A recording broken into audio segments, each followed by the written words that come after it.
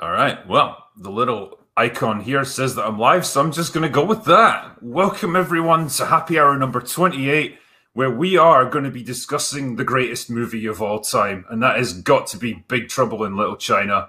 And who else could I do a task like this with but Gary Nerdrotic? Thanks for coming on board, man. It's great to have you on for this. Thanks for having me aboard for this. I am honored. Yes, it's going to be tough to talk about this John Carpenter masterpiece, which is probably, it rolls around in my top 5. It hits number 1, then, 2 or 3, but I can watch this thing 100 more times. No doubt. It's fun when movies were fun. I remember that. I remember it. It feels like a long time ago. It was. God, this was made in 86. So that was a long time ago. I was 16 when it came out. And I remember seeing for the first time, I'd never didn't know the movie was being made or anything. And I watched a little clip on a show we had here called Entertainment Tonight, which was like the only, like, if you're a nerd, it was like the only show on the air that you would get a clip of maybe, Empire Strikes Back or Raiders of the Lost Ark or whatever movie's being made that you're interested in. For like 30 seconds, they'll talk about it. And you sat around for 45 minutes through the gossip to see this like 2-second thing. And I saw behind the scenes footage of this movie. I'm like, what the hell is this? And Kurt Russell's there going, it's about Chinese black magic monsters and it takes place in San Francisco. I'm like, I can't wait for this. This sounds brilliant. And it's nothing they would make today. Like nothing. No. It's one of those funny movies, right? Which for some reason I lump it into the same sort of category as Tremors, in that it's kind of a low budget movie that's slightly schlocky. It's obviously got tongue in cheek, but it plays it just serious enough that you can really get invested in it and get bought into it. It kind of goes down that same route as Ghostbusters, where everyone's in on the joke except the actors and the characters in the movie. They're playing it straight. And so because of that, it just works really well. And it's an amazingly smart screenplay for what it is. And we'll obviously talk about it more as we go through the movie. But there's so many aspects to it it's really well written. It's brilliantly paced. It does really smart things with characters like Jack Burton. And it's got just so many quotes that, like, I still use now. Like, I just love it. It does. May the wings of liberty never lose a feather. It's one of my favorite after they're drinking the 6 demon bag. But yeah, I honestly, my favorite one is when they're about to go into the brothel and Jack just looks at everybody else and he's like, if we're not back by dawn, call the president. Call the president. Right? It's just pure 1980s bravado. It's fucking brilliant. Back when you could call the president and, the president wouldn't be scared by the noise in the box coming from the table, I wouldn't want to do it these days, but back then, maybe. Yeah, it was great. And you're right. In the 80s, there was this string of movies that had this perfect balance of humor and adventure. And you could pick any one, 48 Hours, Beverly Hills Cop, Ghostbusters, Tremors, Big Trouble in Little China, even Raiders of the Lost Ark and Indiana Jones to a certain extent were able to be funny and light enough, but then you take it seriously. I don't know, maybe it was easier to suspend disbelief back then. But people knew how to have fun. And part of it was, and I'm forgetting, I'll look up his name. The main character of this movie, it's Jack Burton. That's who you're following, but that's not the hero of our story. He's not the hero. Actually, he does a lot of stupid shit and knocks himself out, and we'll talk about that. But I was watching a little behind the scenes, and they were John Carpenter was telling him, like, okay, this scene is like tongue in cheek. Okay, now this scene, it's serious. You have to take this serious. Your life depends on this. I want you to act like you're in an Academy Award winning film, and that balance was struck perfect. And that has a lot to do with John Carpenter, who was an absolute genius. There'll never be another guy like him. He does his own music, knew how to hustle Hollywood, still knows how to hustle Hollywood better than anybody. Yeah, he's had some not so good movies, but most of them are great in their own way.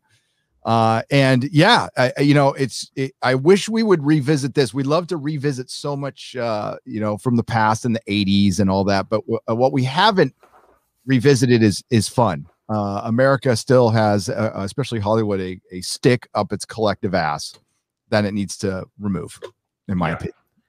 Movies like this just had that America still has. Sorry. Yeah. Movies back then, they just had that irreverent sense of humor. They had bravado. They had like just these cool fucking characters who didn't give a shit. And yeah, now obviously, as we've covered on both of our channels, like so many producers and writers see movies now as a social platform rather than an entertainment one. And the result is you don't get entertained anymore. You get preached to. And that's what we miss. We miss movies like this, and it's not that hard to do, to have fun. When you talk about John Carpenter, and he's an interesting one because he is unique. That's for fucking sure. Like you say, this guy who produces his own music for his movies, arguably kind of faded out in the 90s because I think he was either burned out or he couldn't get the budgets that he needed for what he wanted to do. But back in the 80s, man, he was just on a roll. He was producing movies like The Thing. He did Halloween. He did Big Trouble in Little China. I think it went as far as The Mouth of Madness for me, which was a great little horror movie with Sam Neill, which I really liked. I really liked those Lovecraftian kind of movies. And I think it kind of faded out after that. But it's a funny one because a kind of action horror comedy isn't what I would associate John Carpenter with. You know what I mean? I wouldn't have thought he'd be a director who would do a film like this.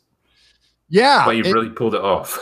Yeah, because his humor was, it was there, but it was always like really dark and satirical. And this one is not satirical. This is it's just a light. It's light for him.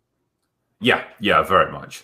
But it's got the cast in this movie is just perfect. Like, every so often they just nail it with their casting, and they've absolutely done it with this one. Kurt Russell is one of those guys who just, he exudes charisma in everything that he does, but in this, he's just in his element with his, he's doing his John Wayne impression. He's got the tank top and everything. He's just having an absolute ball. And you've got Victor Wong, who's just that dependable character actor that's been in so many movies, but every time he's in it, he just absolutely sells whatever he's in. Like, he's great. And Lo Pan, was it James Hong that plays him?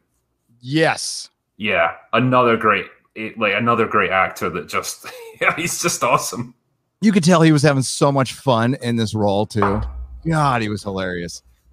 He has some great lines, especially as crotchety old man Lo Pan. Yeah.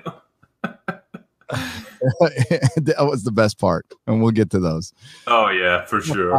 Some of these quotes so I don't mess them up too, but I guess as we get through different scenes, quotes will come to mind because there are lots of them. No, it's filled with them. I could make a soundboard off of this movie. Yeah. So just for people in chat, just to let you know, obviously super chats tend to come in as we're going. We will get through all of them, obviously, but we tend to leave them towards the end just so that we don't keep interrupting what we're doing. But what we tend to do is just talk a little bit about the movie, kind of work our way through from start to finish and enjoy the show. Hopefully we'll see you at the end of the film. Yeah. Hopefully you all watched it before, or you've seen it recently. I'm sure you have, but I can't imagine there's many people here who haven't seen it. Surely, if there's any justice in this world, they'll have seen it. So we get this little introduction. It's a funny one because it bookends this movie with a kind of flash forward to Egg Shen, played by Victor Wong, who's getting interviewed by like a cop or an insurance guy, something like that. And it's a really funny way to start the movie, but it's like, the guy's referencing like a big destructive event with balls of green fire going up into the sky and buildings getting destroyed. And you're obviously thinking, what the hell has been going on here? And he references a guy named Jack Burton, who's obviously going to be important soon.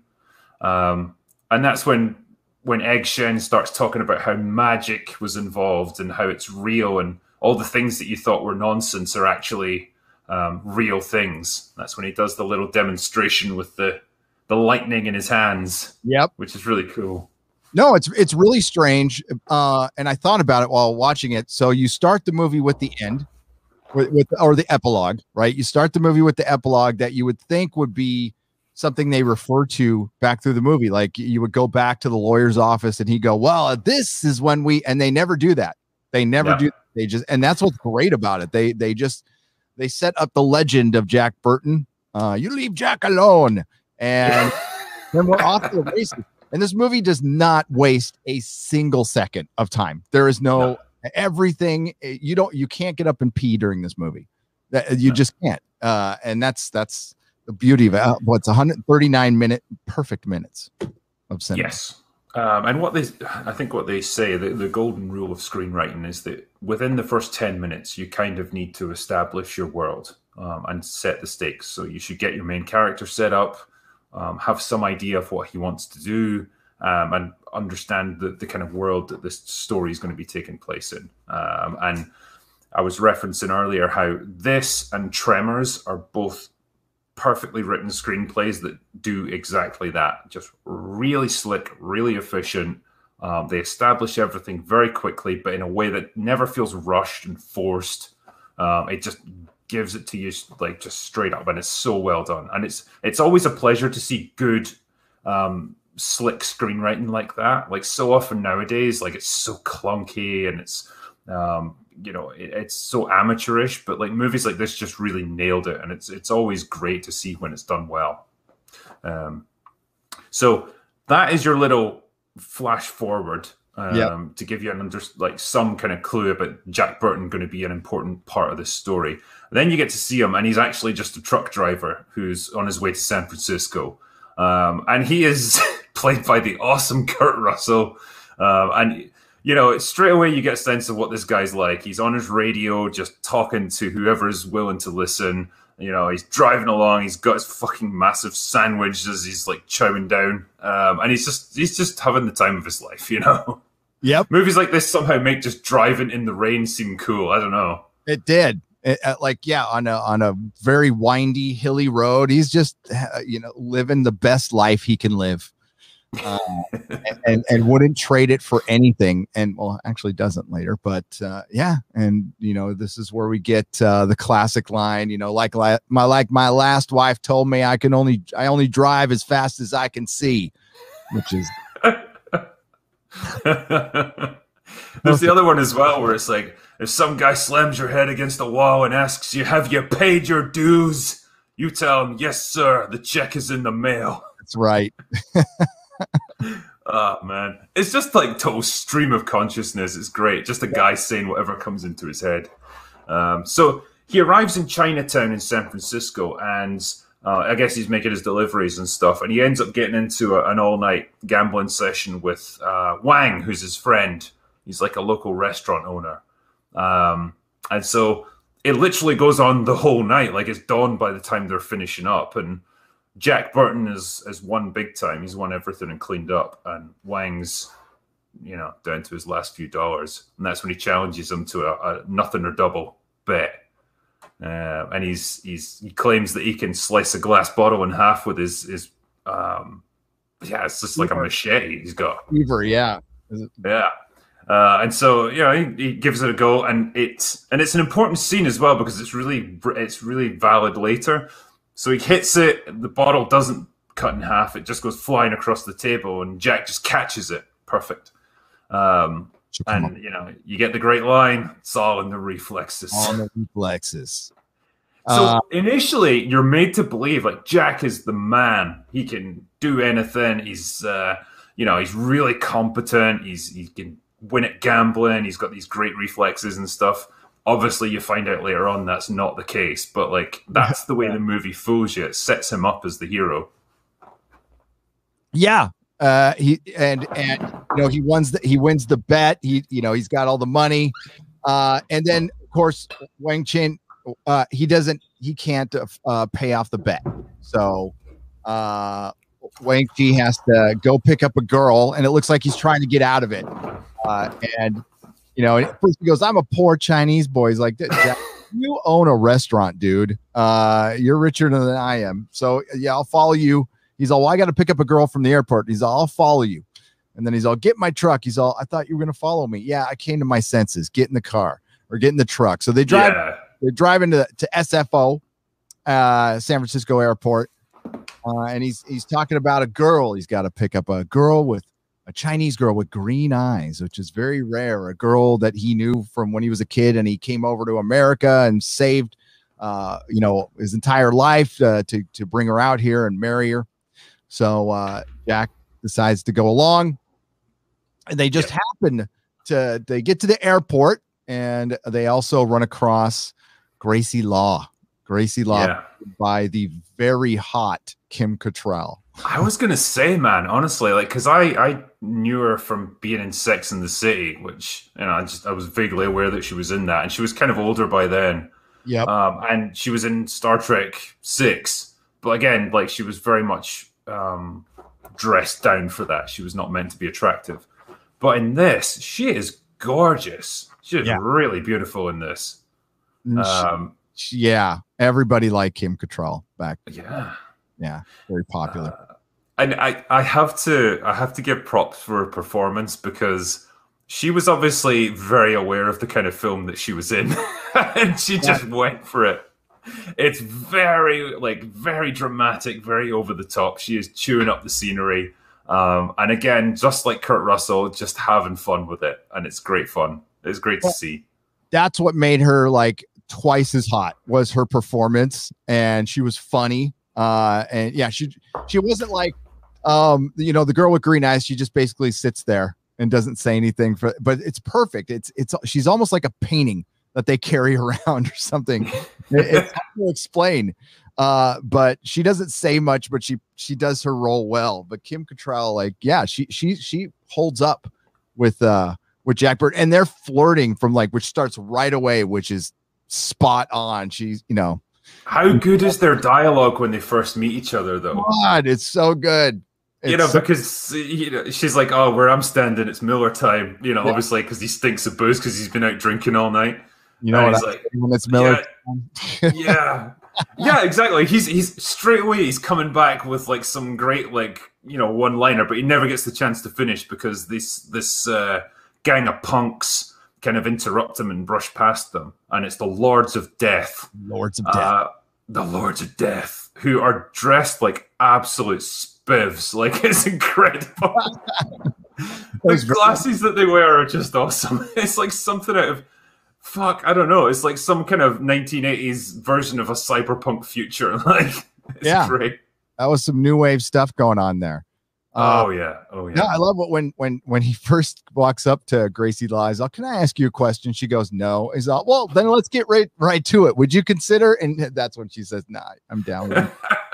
It's fucking good. It's good stuff. And you can't ask these questions in film anymore. No writer would put that in there and be, "Oh my God, he's being so toxic with her right now." But you know what's interesting, right? If this was redone now, he would come on to her with one awkward, come on line. She would shoot him down instantly, and he would just wilt like a dead flower. He would have nothing. Whereas in this, even though he's getting totally rejected by her, he's still undaunted by it. He still has another one-liner on the go. He has something else smart to say. That's how dialogue between men and women used to get done in movies. Neither side kind of backed down or was better than the other. They both just had something smart or witty to do. And that's the difference now. We don't have that. No, we've lost our mating. Well, we're not going to procreate anymore as a species, so maybe that's good. But we've lost our mating ritual. The whole part of that that's some of the best parts. Just when they're getting shot down a little bit, not totally shot down. You tell, so you're like, okay, well, she didn't slap me or anything. So I mean, If they haven't maced me, then I'm still good to go. There's still a chance. I've got a chance. So the Lords of Death. So Gracie Law's there picking up somebody else, and Wang is there picking up his girl. Lords of Death steal both of them, and they take off. I think that. Well, I think they failed to get the girl they were after, which was Gracie Law's friend, Yep. and so they take Mao Ying instead, and so they end up taking her. Jack tries to intervene, and one of the guys brings out like a switchblade, and starts flicking it in front of him, and Jack's just like got nothing. He's like, "Hey, where'd you get that?" He gets taken down within a matter of seconds. Yep. That's your first hint that this guy is not quite the hero of the story. He is out of his element. And yeah, so they take off with the girl, they run, and all of a sudden it's off to the races. Like the movie has started. You've got your characterization. You've gotten to know, Wang and Gracie and Jack. And we'll meet a few characters on the way, but it's on. And I love that scene in the parking garage, right? So they're running after him. And that's in the car, and there's a shot, and it's such a John Carpenter shot of the camera, I guess, fixed on the hood of the car, maybe. Yeah. I don't know. And you just, it's such a cool perspective. And the Lords of Death are all driving with their weird glasses on. And then there's a shot of the girl like laying down, but it's such a cool shot. I watched that thing over and over again. That's John Carpenter. And it works. And then of course they're running up on Wang and Jack, and that you do that rush thing, and that was very well. It's before Sam Raimi loved that shot. Sam Raimi loves that shot. Did it a lot in Evil Dead. Well, no, Evil Dead came out before that. Evil Dead did come out before, so I don't know if he stole that from Sam Raimi or not. I don't know who stole it from who, but it didn't matter. It works for me. Yeah, and so Jack, I think, knocks Wang out of the way. And they see this sports car speeding off, and you just get another great line from Jack where he just goes, "Son of a bitch must pay." Yes. Again, he thinks he's the hero. He thinks he's the guy who's just going to sort everything out. No, and that's, for one, that was just 80s dialogue. That's the kind of shit that worked back then. But yeah, and it's, again, this movie does not F around. It is off to the races, and there's no time to even think. So they're running, they're back, they have to take off to San Francisco, and Jack asks Wang, he's like, what the hell happened there? He's like, I don't know. Why can't you walk in Central Park? Why can't you pick up a person on the road? Because America's people are crazy. People are crazy. And I'm like, yeah, try living in 2021, Wang. You get a new perspective on crazy, my friend. Yes, you ain't seen nothing yet, son. So I think Wang figures out that the Lords of Death are going to go back to their hideout in Chinatown, so that's where they go. They track them back there, and they end up driving down like the back alleys, which is no fucking small thing to do in a big 18-wheeler. But they do it. They're driving down these little alleyways, and that's when they come across a funeral procession that's happening.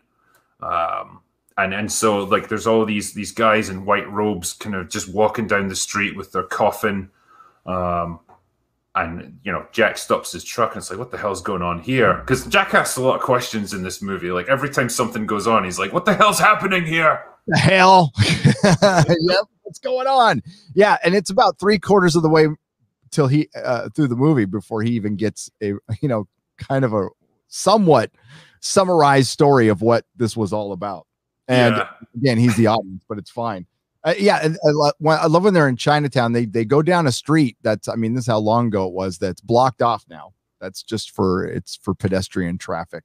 It's where the little gate thing is, and but they go. Those alleys are real. Now, obviously they were built up for the movie, but those little back alleys in Chinatown, that shit's real there. That's pretty, and that's one of the cooler parts. If you go past the touristy part and you go into other places, you can get like turtle soup, things like that.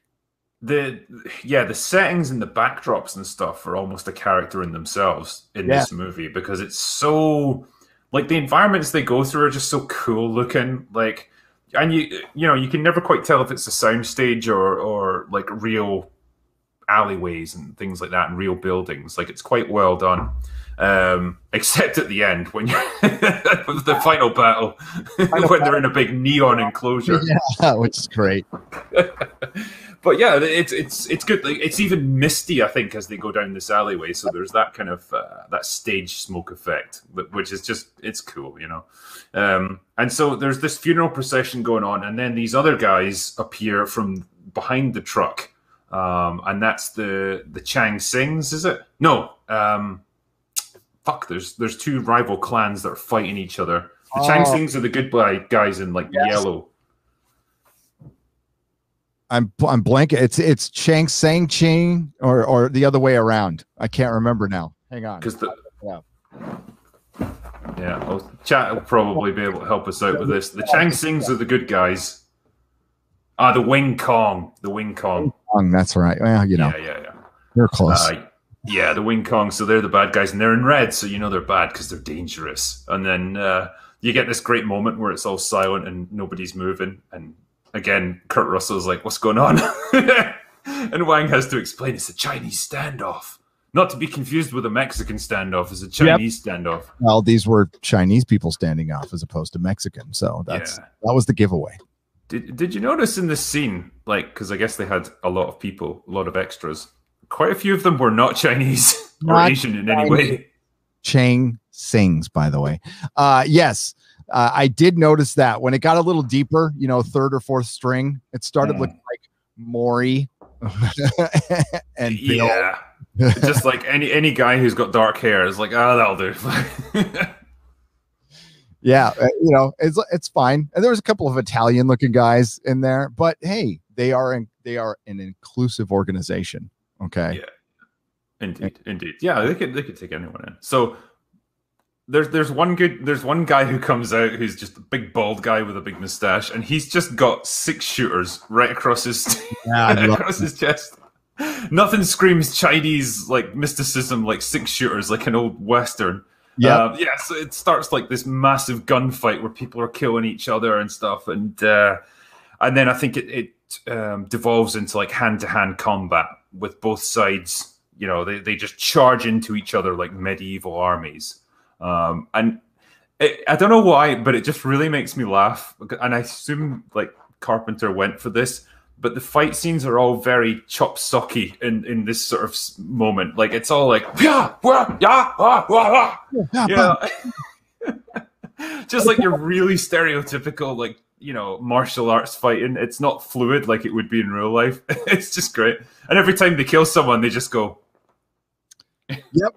They go, kill it. And there's like no blood anywhere. But there was a compound fracture that was pretty bad. But but it worked. It worked.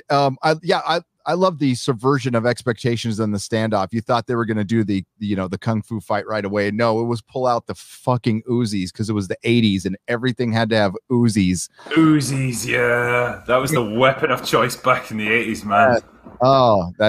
Definitely. And somehow they survived. I mean, just bullets spraying throughout the entire alley. And then they did the kung fu fight with of course, with meat cleavers and, you know, giant blades of. Yeah. People are getting kicked through shop windows and stuff. There's just one great shot that always makes me laugh where 2 guys fly kick one person in the head at the same time.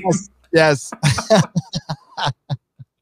No, my favorite one is when the guy gets stabbed in the dick and it zooms. And it zooms, fucking Wang and Jack go, in the truck. So, yes, but a guy gets stabbed right in the dick. And I was like, you feel that one. It's like in your soul. Oh, man, yeah. Every man can relate. So all this battle's going on, and it seems like the Chang Sings are gradually winning out because they're better fighters. But then all of a sudden, 3 dudes just appear out of nowhere, and they've got the big like straw hat things on. They're dressed up as like ancient samurai, and it's the 3 Storms, man. It's the 3 Storms who just are awesome characters as henchmen. They are brilliant. I love watching them. They are the best. God, they've I've always wanted action figures for Big Trouble. Now Funko made these like little ones that I got, but they're not proper. And I've always wanted action. These were the 3 best bad guys. I loved Lightning. That was my favorite, of course. Everyone loves Lightning. He looked cool. He had the coolest look about him. He was always yeah. Last Survivor too. Rain and Thunder. And yeah, you could have done a movie with these three guys easily. Just them. I'd have been fine with that too. There's the old, it's a well-known story that when they were designing Mortal Kombat, the game, they based Raiden on, one of the storms because he just had that great look about him, I did not know that. And Mortal Kombat's coming out tomorrow morning, right? Yeah, damn, that came on fast, man. It did. Need to give that a little watch. Yeah, we've got a lot to review in the next 48 hours, you and I. Yeah, oh yeah. I'd much rather watch Mortal Kombat than the other. Falcon and the Winter Soldier. Yeah. Anyway, moving on. Yeah. So these three show up and they just lay waste to everything around them. They start throwing fucking knives at people. Like bullets don't do anything to them. That standoff when they're standing there. I love when they slowly they get in a formation and then they get the knives and then the other knives just float out in the air for them and they come up like this and it goes right into their hands. That was so fucking cool. And then they just throw it at the three guys who shot them. Well, I just love how they have to do a little twirl through the air before they get through. Sight. It's so fucking cool. If you take away the flipping through the air and all the posturing, the movie's an hour long, but I love it. Oh yeah, it's all part of the atmosphere and it's all part of the style of the movie. The fact that like when they twirl through the air, you can tell they're on wires and it's kind of fake looking, but it doesn't matter because it's exactly what the movie's meant to be, and so it just works great. Yeah, it sets your artistic boundaries early, so you know what to expect in this movie, and it could be anything, and that's why it works. And I couldn't technically tell you how he did it because I'm not a filmmaker, but man, he did a good job in this one. Because like you still, while you're watching it, you're still taking the movie seriously in a movie that's completely bonkers. So yes, being able to is amazing.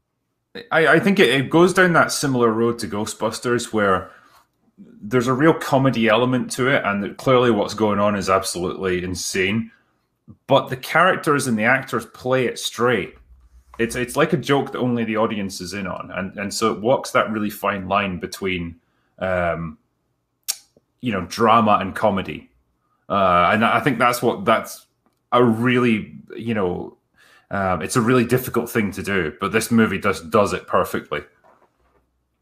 It does. Sorry, I heard a banging on my door, but all right. Do you want to go check, man? Hey, I'm gonna go check. Sorry, right. There. No, that's cool, man. I'll do a few super chats while we're waiting. Thank you. All right. While Gary's away, I shall go through some super chats here because it'll make it easier later on. Just give me 1 second while I bring up the list, the dreaded list. Let's see.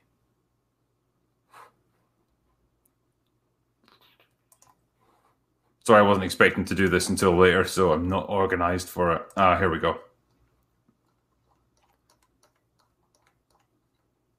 Olatization says, Gary, the Immortal Hulk was the single worst comic book idea ever. Changed my mind. Okay, I'll bring that one up for Gary when he comes back, actually. Dan Ronan says, got to meet James Hong at a convention once. He signed my DVD twice. One of them was over Jack's face. That's cool, man. James Hong is awesome. Yeah, he does a great performance in this. Sorry about that. Thanks. All right, it's cool. There was just one super chat for you, just so I don't forget later. It was from Olatization here. He says, Gary, the Immortal Hulk was the single worst comic book idea ever. Changed my mind. Oh, I did respond in chat. I don't know if you saw it. I couldn't possibly change your mind because it's one of the worst, but is it worse than One More Day? I don't think so. Top 5, maybe. It's a bad idea. It was an idea that sounded good. That was bad. It turned out bad. Fair enough.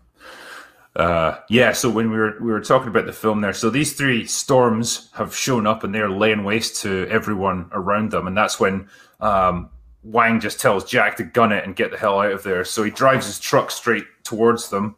They flip out of the way, and then all of a sudden, this fourth guy just appears right ahead of him, and it's Lo Pan, the antagonist of the movie. And it's a great little shot, actually, because he's just stood there and he's like, come on. And Jack just drives straight into him, and you think, oh, that was easy, he's killed him. But obviously you see that he's not been harmed by this in the slightest, and he kind of walks out from behind the truck, and he does that great little moment where it's like, light comes out of his eyes. Oh, it's almost iconic. And yeah, and it blinds Jack, and he has to abandon his truck. And they have no idea what's going on. And I love that Jack is just like, what's going on? What the hell? That's all he is this whole time. And they throw some water in his face. He gets his eyes back, and then they have to go kind of regroup, right? And figure out. Yeah, so they run into like a basement or something, and because there's still cars and like gang members everywhere.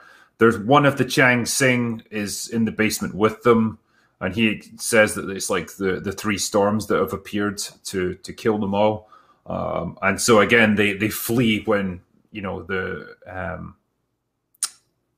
bad guys start coming down the stairs after them. Yep.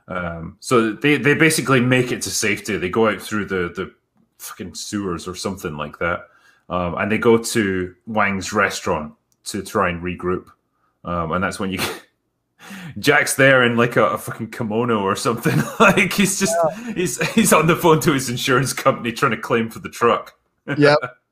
And it's great because it's like, I like scenes like this that are kind of dense. You've got him having his conversation with the insurance people, but then there's lots of information being given to the viewer while this is going on. Because I think Wang's uncle is there, and he's pressing Wang for information about what's been going on, and so that's what gradually comes out, that Lo Pan has appeared, and everyone's like, "Oh shit, Lo Pan! What does this mean?" And we find out Lo Pan is a demon in human skin of sorts. Jack isn't believing it, and first, Wang doesn't even want to tell his uncle about what's going on. And he's like, "You saw Lo Pan on the streets?" He's all, "Yes, we did." And we find out through all this, Lo Pan is this, he's been around. He's some kind of crime lord, business, business leader, whatever, and owns a bunch of property. But he's reclusive. Nobody's seen him in years. And then Wang's friend comes in and gives us. We find out the Lords of Death weren't really doing anything on anybody's orders. They wanted to, I love this part, by the way. They just wanted to grab a girl for kicks. And I'm sitting there watching this scene, and then they end up with another girl. And this is when Gracie Law comes in. She just shows up at the restaurant. She's like, "I'm Gracie Law." Yeah. Well, she comes in and it's like, "Don't worry, everyone. It's just me." Like, Gracie Law. Everyone can fucking see who you are. Like, you don't have to tell them. And it's never really made clear what she does or why she's there. She's just like a person who gets involved in things. She is a nosy, do-gooder kind of hippie lawyer. You get one scene where she's helping somebody immigrate into the country, and then her other friend is from like the Berkeley Free Press or something like that, which is funny as hell. But then she comes in and she goes, "Don't worry, it's Gracie Law." And then we find out that, I lost my train of thought. It was after that where Wang's friend tells him, so the Lords of Death. Eddie, yeah. Eddie says, they took a girl with green eyes, and she's all, "Oh my God, that's like, that's like luxury interior to these people." Yeah, it's like leather bucket seats in a car. It's like an extra. So what they discovered is the Lords of Death, they basically just go around grabbing random girls, and then they sell them to like the local brothel where they can be, used. And so that's where they've taken Mao Yin. And so they figure out, well, that's where we're going to have to go. We're going to have to try and sneak in there and buy her, or like make contact with her so we can free her. And the only person that can go in is Jack, because Gracie can't go in. She's well known. I think Wang is well known as well in the area, so it's got to be him. And the whole time I'm watching this part, Drinker, I'm like, this movie's getting canceled. This, the clock is ticking on this movie. So, oh yeah, buy it while you can, because I'm like, get it in physical media. Yeah, yes. Because when Gracie says these people, and I'm like, oh shit, and it's just a movie of its time, and it shouldn't matter. It should never matter. It was made in 1986. Okay, it wasn't made.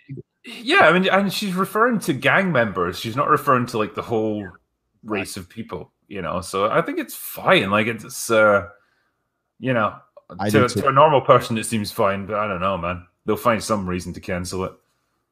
I've heard a lot of people say they haven't seen this movie, but I can't say I've heard a lot of people say they thought this movie sucked. I'm sure they're out there. I'm sure somebody's gonna pop up in the chat right now and say it. But not, in my few years on this planet, I haven't heard it very often. I've heard nothing but praise about this. This movie should never be touched. It should never be remade. There should never be a sequel.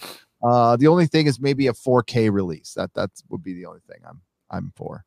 But yeah, so Gracie comes in and we get a quick, every time they stop, Jack goes, "What the hell?" And they give you a little more information, basically.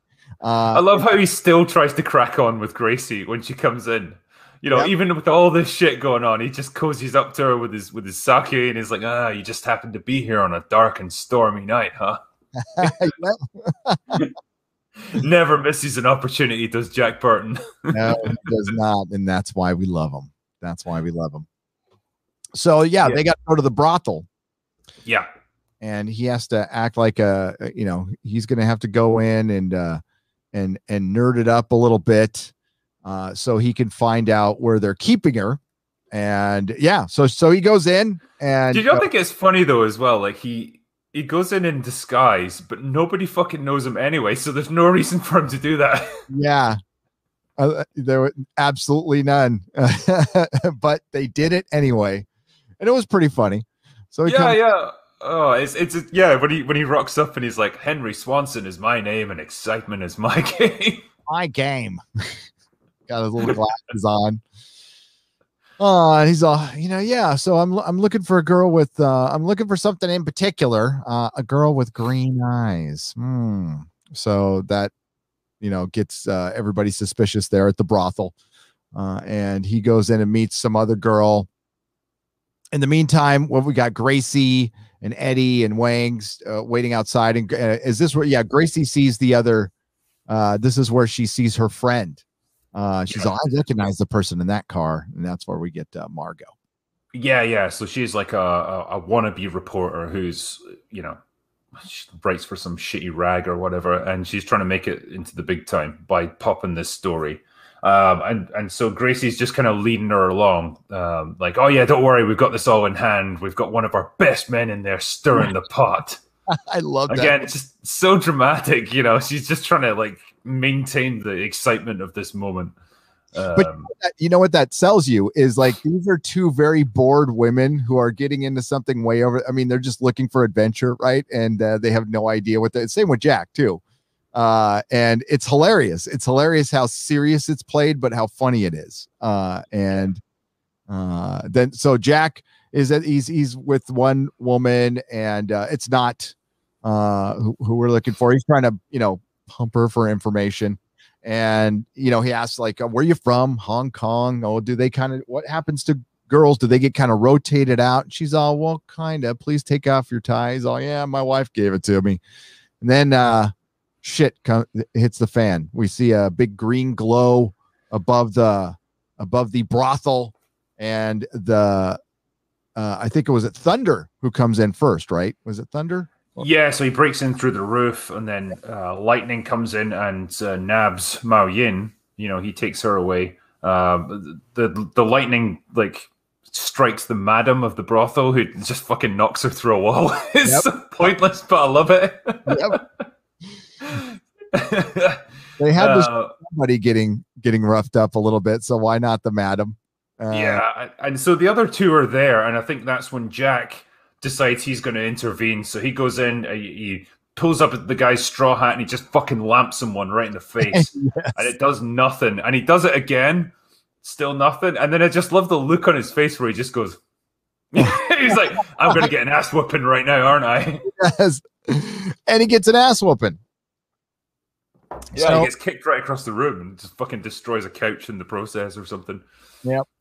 There's a bunch of Johns and ladies running out of the building. They ripped a big old hole in the roof and they fly out of it. And I love that it again, it was an unnecessary but I love how it shows them fly out and then fly across a little bit through the hole. And it's just like, and I don't care that it kind of looks like shit. It looks so fucking cool. Everything about this movie is cool. It always feels like it was intentional. You know, Yeah. if you see something that looks kind of like schlocky and fake looking, I just always have the impression that that's exactly how Carpenter wanted it to be. He was going for that kind of, cheap, low budget exploitation kind of look to it. And it totally works in context of this film. It's funny as well, like when everyone's running down the corridor, I always felt like that would be a perfect moment for a bit of TNA, but it doesn't happen. Yeah. Like everyone's got some kind of clothes on. And for an 80s movie, that is so rare. Normally you would just get a woman who's just randomly topless. But they don't do it. They don't, yeah. I guess they wanted to keep their PG rating, I guess, and that's holding back. But that's a great point. There was boobs everywhere in the 80s, and we just took it for granted. And look where we are now. Yeah. I think we need more boobs. If we had more boobs, I think that would benefit society. I don't think there's many people out there who would say, I don't like boobs.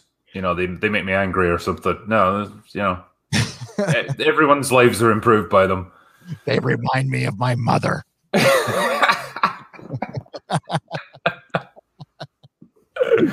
So they've escaped with Mao Yin, and so Jack's just getting carried back to Gracie Law's apartment with everybody else, and so you get this great line from him where he's like, "Look, I'm a reasonable man, but I've just experienced some very unreasonable things." Again, he's just asking, "What the fuck is actually going on here?" He still doesn't get it. He doesn't know. And they keep saying, you wouldn't understand Chinese mysticism, and he keeps on going, no, I will. Really, I will. I just want to know what's going on. And oh, come on, Jack. We don't have time to, stand around and talk. Yeah. He's like, laying on me. I can take it. But they don't know either. They don't understand what's going on. So no.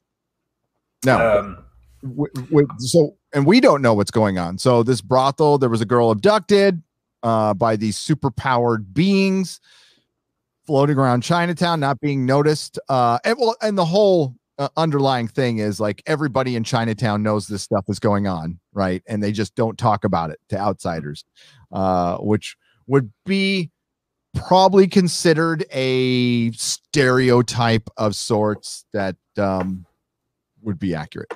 So there you go. Yeah. And so they realize that if Lo Pan has got Mao Ying, then he's probably got her at the Wing Kong Exchange, which is like his big company. It's like his front company that he owns. And so that's where they're going to have to go, like Wang and Jack. And so they go in with the most fucking harebrained scheme imaginable, where they just pretend to be like phone company repairmen. And there's a certain wisdom to it. Like, I've heard people say this before, like, you can get away with so fucking much if you just pretend like you know what you're doing. People won't question you, and that's what they try to do. They just, like, they walk right in through the front door, pretending like they're there to fix the phones, and straight into this warehouse kind of area at the back. And I think that's when they take an elevator down, don't they? That works at the club. That works if you're up to something much worse. But I was able to get into some under 21. I was able to get in some bars, but just walking in, rolling in like we own the place. Yeah. Failed miserably sometimes too. Yeah, well, it's never guaranteed, but like You've got a good chance. If you look like you know what you're doing, then most people will probably accept that. If all else fails, wear a high-vis jacket and pretend to be like a tradesman or a workman or something. Yeah. That's all it takes. Walk in with a telephone saying, I'm the telephone guy. And why would you? They've got no tools or anything. They just walk in with that. It works. It worked. It's like you even hear Jack later on saying, "Holy shit, I can't believe that actually worked." Yep. They got well, and it turns out well. They go Yeah. and this is so the we were just talking about this. The cool thing about this movie is it takes place inside a building, essentially a big building that might be the size of a city block, on multiple levels, but it's all just running around. And it's, you know, I was kind of marveling. We were at one point in the movie, I'm like, man, and I watched it about a month ago, and I'm like, I remember this being a little later in the movie, and we're only halfway through. And that's what's so cool is the movie moves so it's paced so perfectly. It leaves you wanting more at the end, but it's still a perfect ending. But this is, again, things don't slow down. And I love movies like that. I hate, nowadays, so many things feel like they need to stop and explain everything to you that just happened. Right. So they'll stop and like everything you just saw, somebody will tell you everything you just saw. And then we'll talk about some feelings in a hallway and then we'll start it again. So the pacing of the script is really interesting because you've got several different encounters that happen throughout this movie. First of all, you've got the encounter in the back alleys of Chinatown where Jack and Wang are completely unprepared. Then you've got the brothel infiltration where you've got a little bit of like Jack pretending to go undercover and all that stuff. Again, they get caught off guard and the storms win the day. Then you've got the infiltration of the Wing Kong, where they actually win to some extent. They manage to free a lot of the prisoners that are there. Yeah. And then you've got the final confrontation where they go into Lopan's lair, like the thing at the very bottom of all of this. And so you've got that really clear structure of them getting slightly better each time, doing slightly better against their enemies. And so it, like you say, it just feels like there's always another plan moving along. There's always another thing that they have to do, and it keeps things moving really well. There's quieter moments. There's bits where it does slow down a little bit, just to give you character moments or to kind of tell you what's about to happen or whatever. But it's just really well paced like that. It's well thought out. And it moves. So it moves forward where you don't have an unreliable narrator or a flashback or a mystery box. It's just a story unfolding. And we're going on this little adventure with Jack with him. And we all know the same shit as things go on. Basic storytelling. I miss that. Yeah. Oh, yeah. And so, yeah, they think they've made it in. They go down in this elevator that they've discovered because they found tracks on the ground where people have been dragging someone and they think it's Mao Ying. So they got the elevator, they go down, it just all of a sudden the lights go out, they get shut in and they're trapped in this thing and water starts to flood in to it. And that forces them to bail out. They're swimming out underwater and you get some really fake fucking skeletons that are hanging upside down. This the hell of the upside down sinners. Yes. Yes. Because as we know, Chinese have got a lot of hells, apparently. They have a lot of hells. And one of them is the upside down sinners. And but fortunately, they left just enough oxygen and space. So if you do try to trap somebody in the elevator, they can survive, which they do. But they're in there with a bunch of rotting dead bodies, which I cannot be good for you at all. Drinking that water, that can't be good. But anyway, I guess they get fished out of there because you see, I can't remember which one of the storms is above them. I think it's wind. But anyway. Yeah. It's the Thunder has them and he's beating the shit out of them and he's got them tied up in their in the wheelchairs, which gets funny later. There's some great scenes with that. It's wind. It's wind. He's got it's not Thunder. It's the one he's got a ball that he's flowing up, but he blows it into Jack's stomach, and Jack's like, "Come on, fight me like a man," and he's by a ball. Yeah. And Wang is, tied up in the chair, and he's getting his face. He's getting smacked around a little bit. They need him for something, otherwise they would just kill him.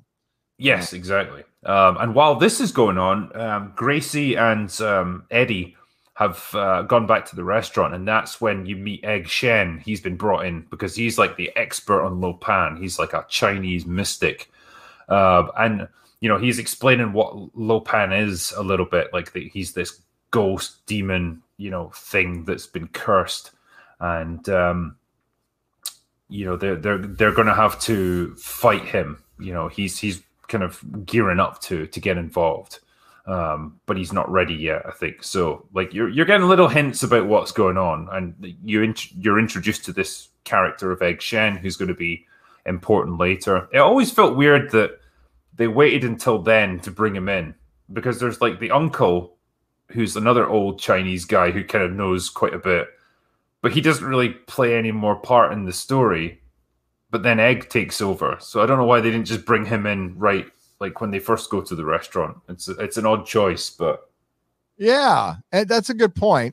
I guess they wanted to just have another character there. I mean, he's in it briefly in the beginning when the truck goes into Chinatown for the first time, and it's just him doing his tour, right? And he's glossing over the history of Chinatown, which is during Gold Rush, Chinese people came over to feed, and they came over and they worked hard on the Transcontinental Railroad and sent their money back to their families, and didn't talk about all the other horrible stuff that happened. And he goes, and that's what made this beautiful Chinatown. And then he almost runs back in the truck, and that's you're right. The next time you see him is then. That's it's a good halfway through the movie at that point. Yeah, that's interesting. But yeah, I don't know if there was some reason behind it, but I guess you've got two guys who kind of know about all of this stuff, so they can have a conversation with each other, and then you can exchange dialogue quite effectively, rather than him just explaining it to someone who doesn't know anything about it. But either way, they decide that they're going to have to go and help out because Jack and Wang have been gone for too long, so they're going to go in as well and try and get them out. But either way, so Jack and Wang are brought in their wheelchairs into some big ornate throne room thing, which is going to obviously feature later on in the movie. And there's big statues everywhere and all that stuff. And they're left there, and then this little old man rolls in on like an electric wheelchair. And it's a very, very old version of Lo Pan. And he's a crotchety old guy, so when they're trying to talk to him, he's like, yeah. No. It's like, we're looking for Lo Pan. He's like, then you have succeeded. I am Lo Pan.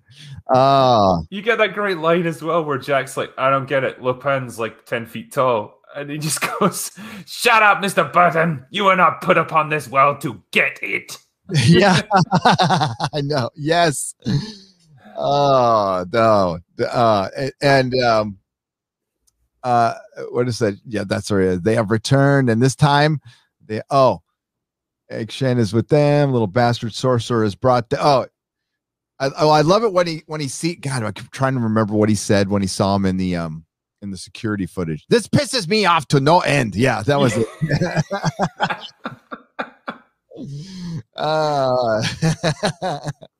So yeah, we see a really, really, really old Lo Pan, and he needs a girl with green eyes, and he needs to marry this girl. Yes, so you find out that he was a sorcerer in ancient China, and he was defeated in battle, and he was cursed by the first emperor of China, which basically said you're going to be you'll be corporeal, so you've got no physical body. You're just this ghost kind of lingering around until you can marry a girl with green eyes.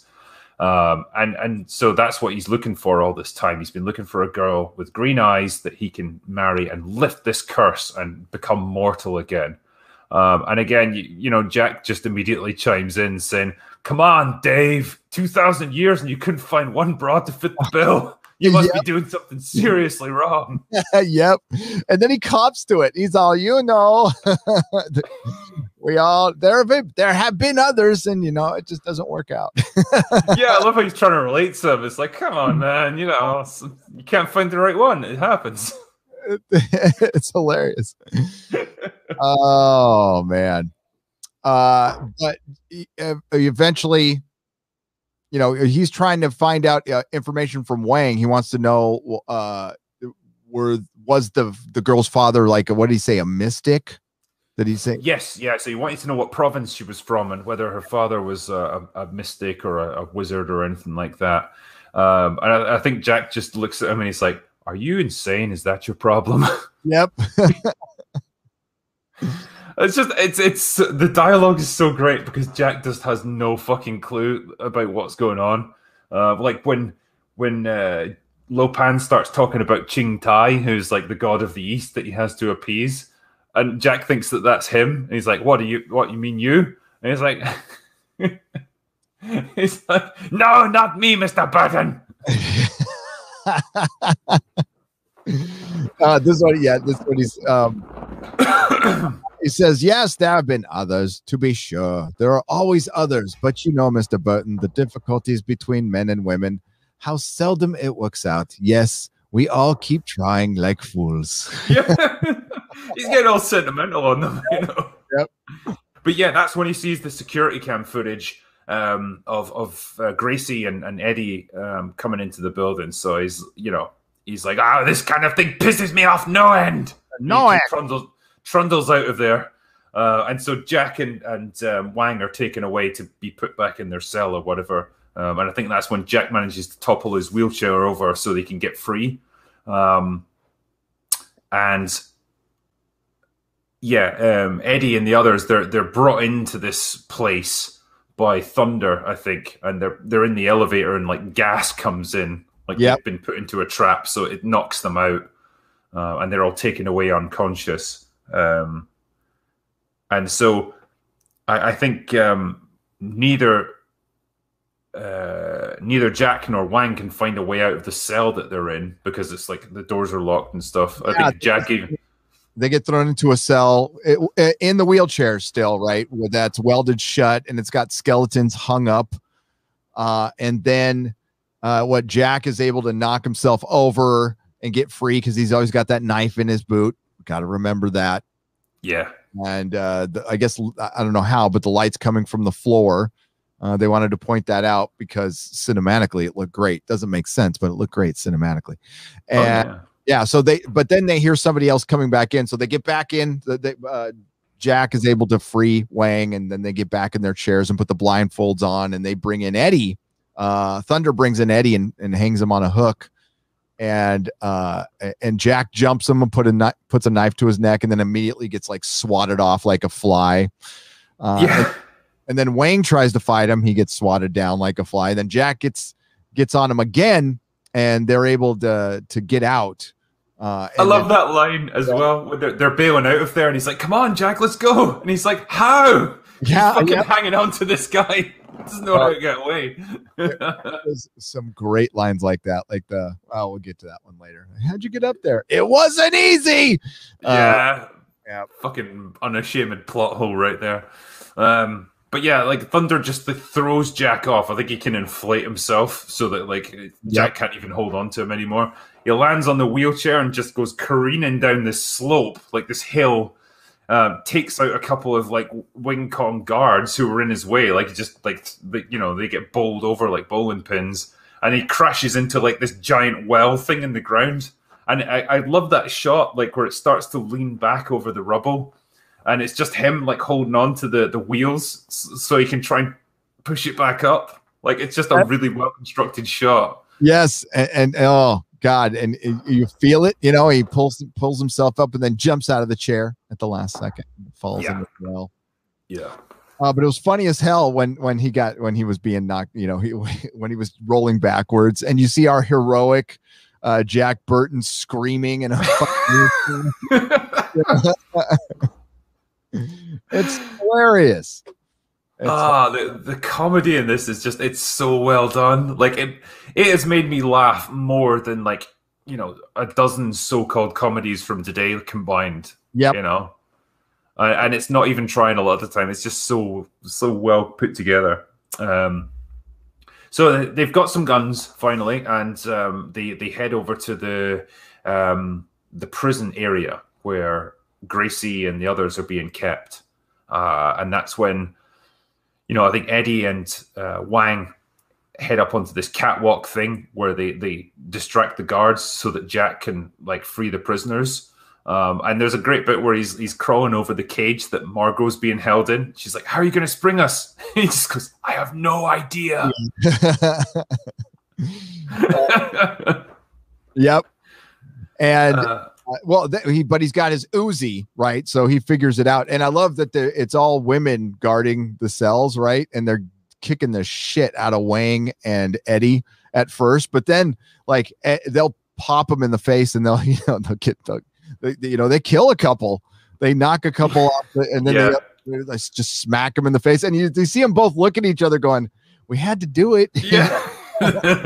Yeah, they're kind of like looking like, oh, they were a handful, weren't they? Yep. Yeah, like damn. I just love how fucking every single Chinese person in this movie is a martial arts expert.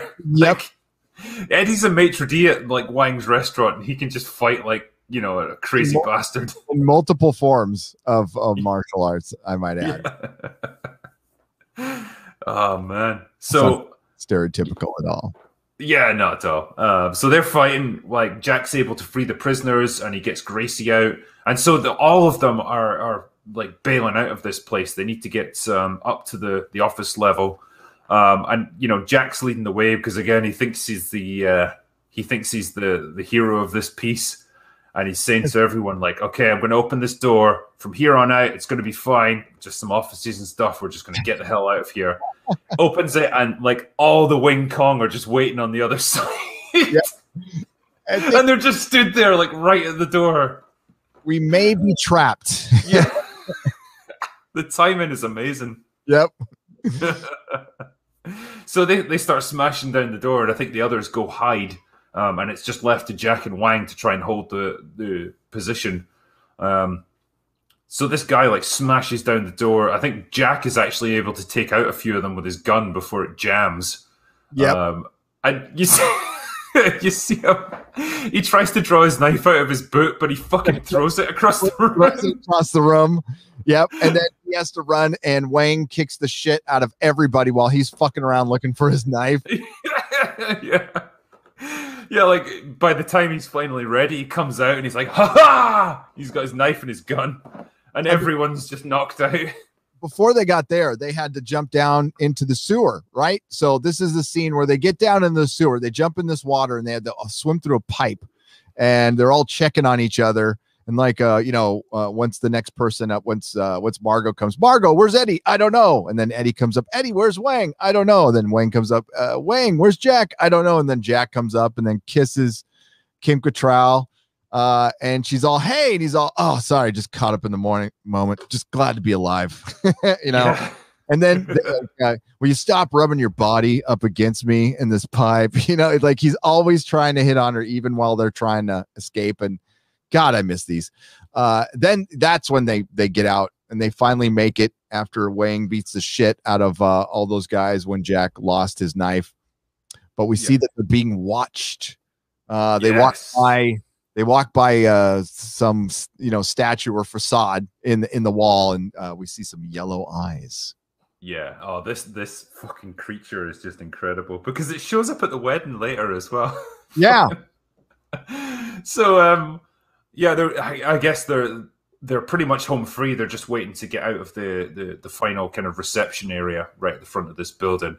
They're all about to bail out, and Gracie's bringing up the rear, and she just sees the eyes at this statue, and like this fucking claw thing just comes out and grabs her and pulls her in, and it's like this.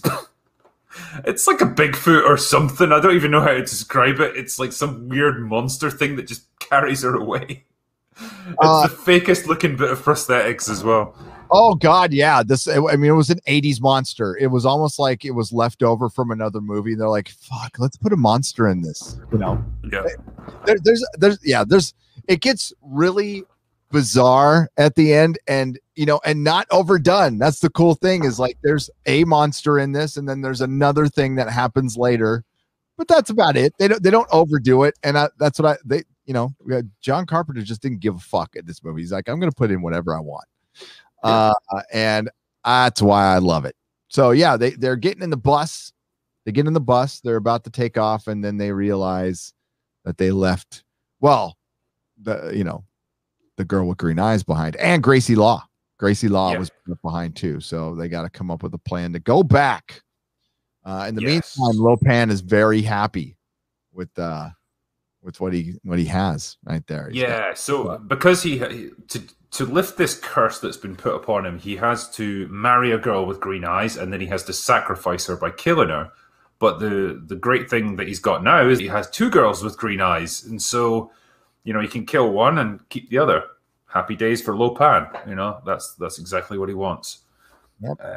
And so there's a big, another movie wouldn't have bothered doing this, but there's a big elaborate sequence where the two of them are, stood there, and the three storms all go through this big dance routine with knives and stuff. Like they're all doing their powers, and it it makes their eyes go like white, so they're like fucking weird possessed thing. They hold onto a sword, it takes them up into the ceiling, and they touch like this really fake looking like object thing there that glows green. It just all really like very 80s looking stuff going on, but it's just this big extravagant sequence that you totally didn't need, but it just is so fun to watch. I fucking love it. Yeah, because it's going in between them preparing to go back, and they meet with Egg, right? And they're switching in between the scene where they're doing, what would they call it, the burning blade. They have to survive the burning blade ritual, but it goes on a long time, and it doesn't hurt the movie at all. It actually kind of makes sense when you think about it, so it works. But you're right, that's not, again, something you would see today. It gives a kind of weight to it, doesn't it? It gives it some kind of significance, like, oh, there's lots of rituals and stuff associated with all this stuff. It somehow lets you buy into it a little bit more. That, like, it's not just something that's undertaken lightly. Like, someone who's going to marry Lopan has to go through all this stuff to make sure that they're worthy of him. And I think it's fun to watch, and it's intercut, like you say, with the rest of the characters preparing to go back in and rescue them. So there's always things happening. It's always moving forwards. Always. And so, but this is the closest the movie comes to taking a breath, right? Takes little ones, but this one is like a pause before the third act. And we meet Egg, and we get kind of what, he's a mystic, very rich man. And he's been fighting David Lopan for years. And trying to thwart him, and there's really only one way to thwart him, and that's if he actually does get married and becomes corporeal. Otherwise, he is just he's a ghost. He's matter spread across all time and space. Yeah, and all he wants to do is take over the world. That's all. It's not much. And rule the universe from beyond the grave. From beyond the grave. Yeah, it's like, indeed. Or check into a psycho ward, whichever comes first, huh? I will take you to a hell where they skin people alive. Yeah. So, they meet up with Egg Shen, and they're going to go down into the sewers to get to Lopan's domain. And so they go into this big, it's like a warehouse kind of thing that Egg owns. And, he disappears off into the background for a minute, comes back, and he's in all these, like, battle robes, with, like, his 6-demon bag and stuff. And he's, like, all set. And, you just see Kurt Russell look him up and down and go, yeah, ready when you are, Egg. Yep. Like, even now, he still doesn't buy into any of this shit. Oh. He's like, this guy's fucking insane. And we find out about the 6-demon bag. So he opens up this little, he's got a pole down to the netherworld in his building. So they slide down a little, fireman's pole, and they're underneath Chinatown. And all of a sudden it starts looking like a fantasy movie. And it's so fucking cool. God, I love this set where there's like, it's a very well lit underworld. And there's this foggy liquid that's not water, and it's not oil. It's the Earth's lifeblood. And we find out that thousands of years ago there was giant earthquakes that killed a lot of normal people, and a lot of unnatural people were allowed to commit many sins in the face of the gods. And then he ends his story. You know what's great about that though? It's so pointless. Like none of that dialogue means anything to the story, but it's just this great incidental stuff that just really creates an atmosphere of this film. Like there's a real mysticism around it. Like from the point of view of the Egg Shen and stuff. Like he's a guy that just 100% believes all of this stuff, and he's got all this amazing knowledge and all this lore, and it just dips into it slightly. It doesn't go into loads of stories, doesn't go into loads of detail. You just get little hints that there's this huge, complex backstory to all of it. And I think it's good. It's really, again, it's just really enough to get you interested in all these things that are going on. And that combination of like dodgy looking sound stages and matte paintings in the background to make it look like a big underground world. There's nothing that says 80s more than that. And it's so, I don't know. It's just so good to look at. It's so much more interesting than a bunch of CGI crap for me. I would even go back to it. You never would, but I would, because there's something that makes it look way more artistic for one.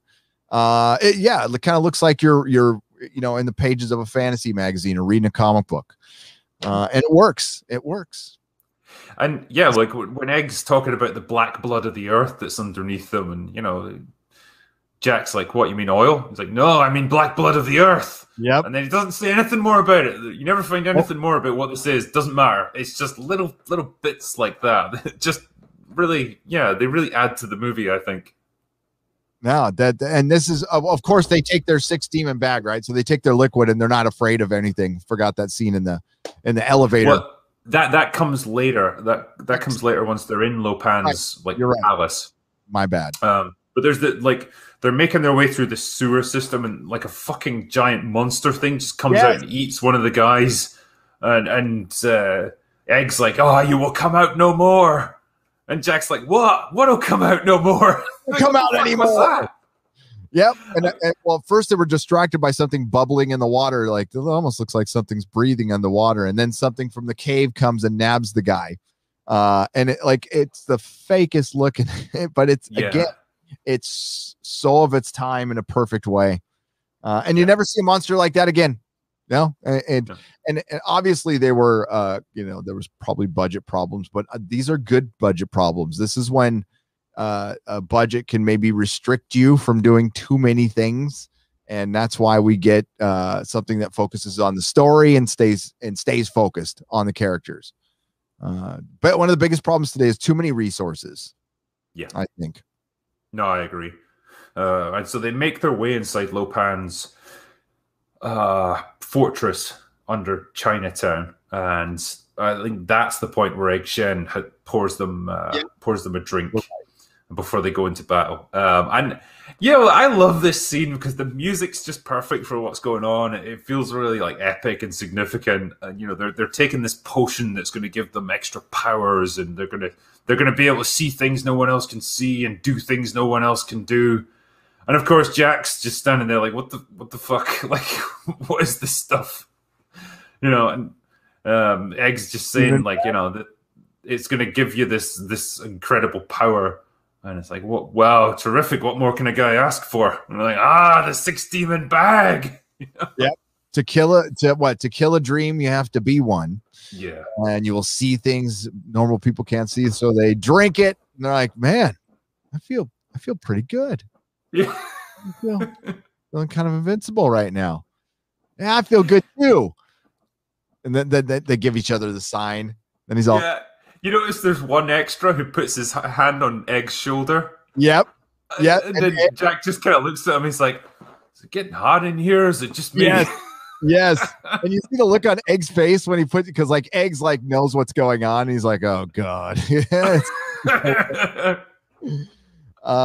Yeah.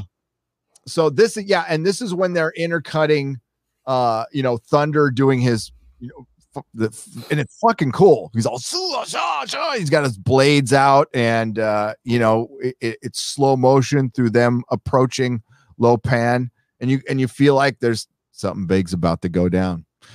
And everything about this is like, we know, like, hey, it's a basic adventure. We've got a guy trying to get his girl, and a friend is helping him, and they're fighting bad guys. And but there are things in this that happen in this movie that don't normally happen in your traditional 80s hero thing. I think one of the things the 80s movies did was make the hero much more relatable. That's why Indiana Jones, for instance, hated snakes, fucked up all the time, got his ass kicked. That was something that started, creeping in the late 70s and early 80s, and making characters more relatable. And that was what I liked about the 80s adventure hero, was that they would for one, they were funny. They weren't serious all the time. And I mean, we're also going from like an era of, which was good, by the way, I'm not dissing it at all, but from like, Charles Bronson and Clint Eastwood. And it was just, fucking badasses being badass all the fucking time, which is great. So you had these, that's what Peter Quill is in Guardians. He's a throwback to this kind of character. And I think that's why a lot of people like that character, because they hadn't seen something like that in a long time. Yeah. But Jack's Jack Burton and Indiana Jones are the quintessential 80s action characters to me. Anyway. Yeah. And the thing I love about Jack is that he, as we've discussed, he is the comedy sidekick in this story, and he's not particularly skilled, and he doesn't have the fighting ability of Wang, and it's not really his story, but he carries himself with just utter confidence in every scene. Like, even when he's completely outmatched with what he's doing, he still is like, I'm gonna fucking dominate this situation, because he just believes in himself that much. And it's a great combination in a character, because everyone wants to believe in their life that they are the hero, and that they're destined for great things, they're going to do awesome stuff, and it doesn't always work out like that. But he's that guy who's just always sees himself as being bigger than what he is, and you can't help but root for a guy like that. I think that just makes him endlessly enjoyable to watch. Absolutely. A man who can fuck up this much and still be this confident, that's got to be respected. It's got to be respected. Yeah. And so they've taken their potion. They go into like the final confrontation, and it's in this big underground temple. For some reason, which has got neon lighting around everything. Like it's simultaneously the most tacky, but also the most awesome thing ever. I don't know how to describe it. There's a fucking escalator that takes you down from a giant skull head. The escalator. That's what I want to know. Yeah. Could you imagine being the subcontractor that's brought in to do this? So we've got this big temple thing. We need you to build an escalator in here. Like, why? What's with all these skulls and stuff? What's going on here? No, don't question it. Just build your escalator and get out of here. Yep. And then we get the little eyeball thing.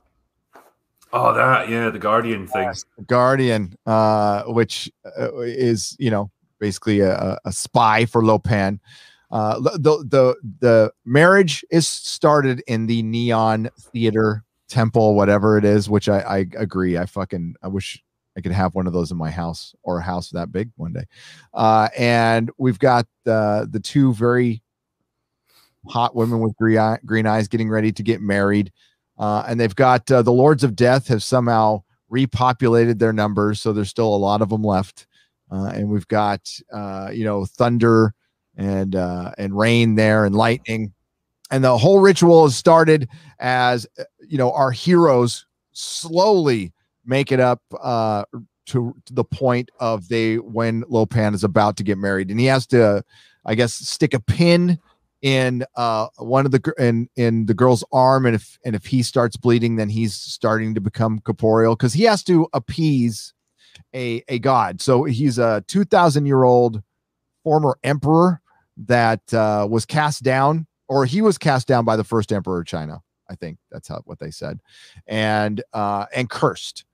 So, and his curse was to not have a body. So the only way he can get it back is he has to appease this god, and marry the woman and then sacrifice her. But now that he's got two women, he can marry one, kill one. He can marry both of them, kill one, and keep the other for his earthly pleasures, as he said.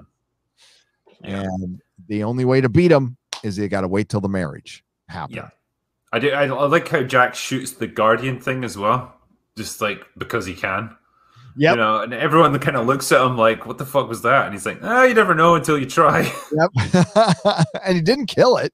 He shot it. No, it just flew away. And you know, like you think it's the thing is big for one. You know, it looks like it's something like this big. It's supposed to be something like this big, and I didn't realize that until I actually got the toy. But imagine that big fleshy thing flying. And then I love that one gratuitous scene where it's like it shows it sitting on the ground and it's okay and it's licking itself. Yeah, it's licking the wound. Licking the wound. Yeah. And it's like, thanks for throwing that in there. But that's what clues Lopan in as well, that they're there, because he goes through with the ceremony, marries them, and uses the needle thing to become mortal.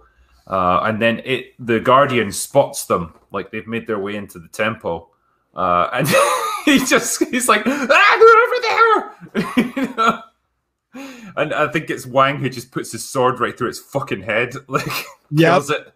No, yeah, and the sound he makes, you're right. The sound Lopan makes, I can't even double. I don't even know what he's saying.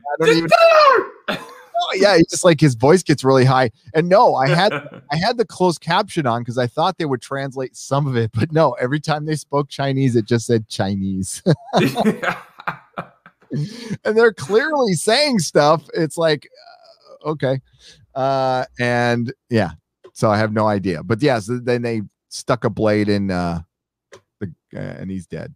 The little ball. So this is where battle commences, because like all the Wing Kong are there, the Lords of Death are there. Like they see the group that have come in, and so they all charge towards each other. They're all screaming and stuff. Fucking Jack just starts yelling and fires his gun into the ceiling, knocks himself out immediately.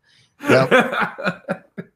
They make sure to go back and show you that he is unconscious on the floor while everybody's fighting, including Gracie Law, who's fighting. Yeah, she knocks a priest like right into a pit or something, doesn't she? Yep. So Wang's doing some amazing fighting here. Like he's up against Wind, I think. Like they're fighting with swords in the air. You know, people are running up and down walls because they've got this special potion. It's just awesome to watch. Like proper like awesome action scenes from the 80s. Like yes. No. And in the meantime, Lopan is still trying to finish the ritual while this fight is going on around him. And you know, they started too soon, by the way, too, because the Guardian saw him. They wanted to wait a little bit longer. So he's still finishing out the ritual, and all hell is breaking loose. And this is where you see like Wang, like, you know, kick a lot of ass. This is where he becomes the hero of the story, because he starts jumping because he takes on Rain, right?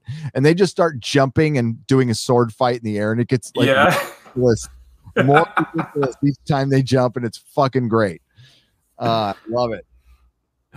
Some people in chat actually are saying like about what Lopan says in that moment. One guy says that he says usurpers. It wasn't in Chinese. Another person says that he says seize them. Does he? Either one of those things could be true. Like, because his voice goes really high pitched. It was really high pitched, and it didn't matter what he said. I laughed my ass off when he said it, because you can the delivery is amazing. It's so fucking good.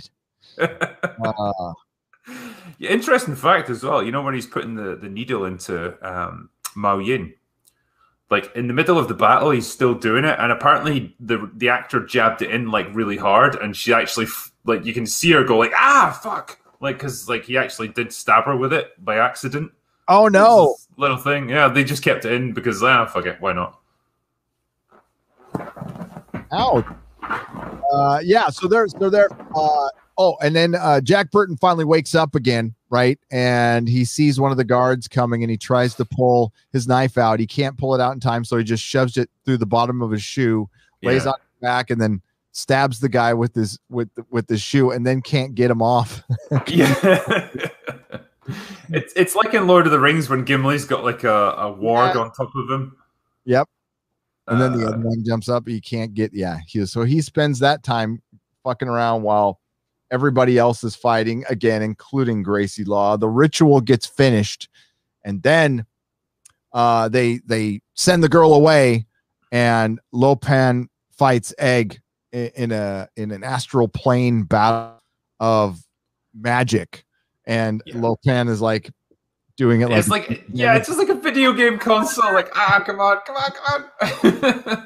But it's cool. You see this giant image of these, I guess, giant samurai warriors just swinging fucking, swords at each other. And I'm like, God damn, that is so cool. Yeah. So they fight to a standstill. I think Wang is able to kill Rain because he just throws his fucking sword at him and like spears him. Because like the guy's flying down towards him like forever, just like this shot of him like fucking sword just goes right into him and he flies through a wall and explodes. Yep.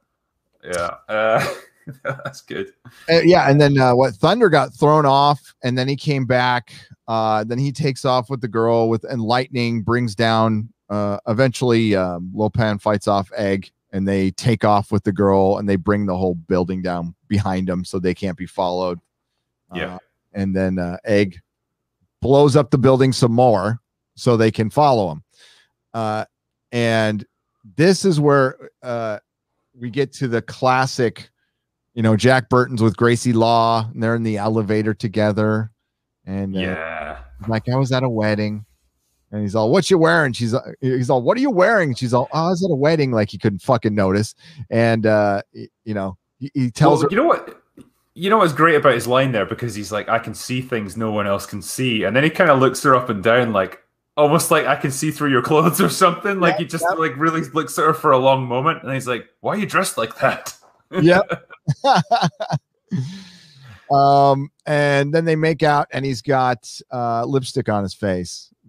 Yeah, and then so he goes into the big, the big throne room where Lopan has got Mao Yin hostage, and so Lopan is mortal now, so he's elated, and he's ready to take on the world. And that's when Jack Burton strides in with his fucking lipstick all over his face. It's on his teeth and everything. But he just conducts himself with such fucking confidence. Like, I've got this one, and he comes in and he's like, you know what old Jack Burton says at a time like this? And fucking Thunder is just stood there like, who? Me, Jack Burton. I think that's when Wang shows up to back him up, and he's like, "Oh, Jack Burton says, what the hell? What the hell? What a fucking line, honestly." Yep. And so Wang starts fighting Thunder, it's hilarious how they do that fight. You just see it through a doorway, and you see shit flying, and like the crew is like throw a desk. They throw a desk. And then they run across, and you see more shit flying. It's fucking. See, that's the kind of stuff that's cool because it's funny. They use that scene for comedy, and then Jack throws his, Gracie Law already got mad at him. She's like, "Do you have a gun?" He's all, "I got a knife." She's all, "A knife?" So because she's like, "Oh, this guy's 10 feet tall," and he's like 7. Like, that's fine. I can take on 7 feet. I can take him on. So he misses. He throws the knife at him and misses Lopan. Then Lopan throws his bride back at Jack, and he's all, "Oh, that's a nice knife," and then tosses it. And of course, Jack, a throwback to earlier on when we saw him catch the bottle. He catches the knife and throws it right back in the Lopan's head and kills him. And says, "Remember setup and payoff? Remember when that was a component of screenwriting?" What? Where movies would set up things early on that would you'd almost forget about them, and then right at the end when you think all is lost, then it gets used again. Isn't that nice? Isn't that cool when movies do that? It is. Or when TV series don't do it, but then they say they did, like when Daenerys burned down King's Landing, and then they tried to tell us that they set it up systematically over years when they didn't even know the ending when they started some of that shit. Yeah. Set up. don't talk to me about that. But yes, and he ends it with it's all in the reflexes. I love that moment because he's so fucking pleased with himself. He's forgotten about Wang. Because there's a really long pause and he just goes, Wang! And they look through and Wang's getting his ass kicked and he runs.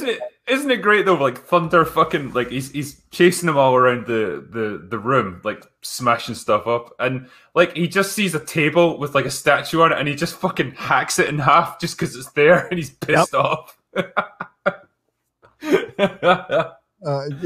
And then he loses his temper.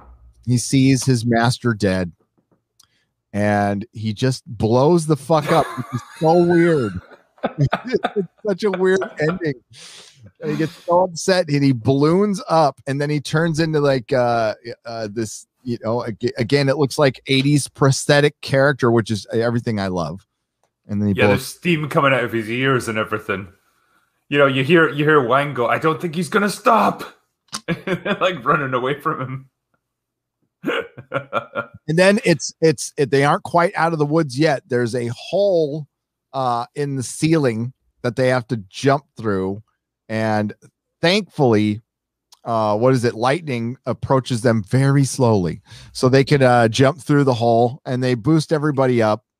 And then there's another hole in the ceiling on top of that, and that's where we see Egg, and Jack's like, how'd you get up there?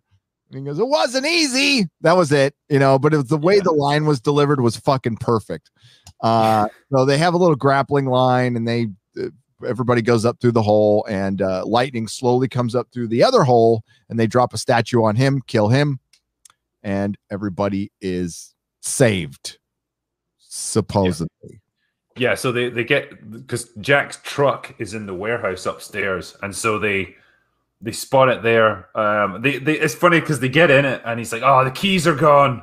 And Gracie says to him, "Well, don't you have spares?" And he straight away he goes, "Of course I do, but they're under the." And then he realizes he's sitting in the fucking truck. He's like, "Oh shit, they're here." Yep.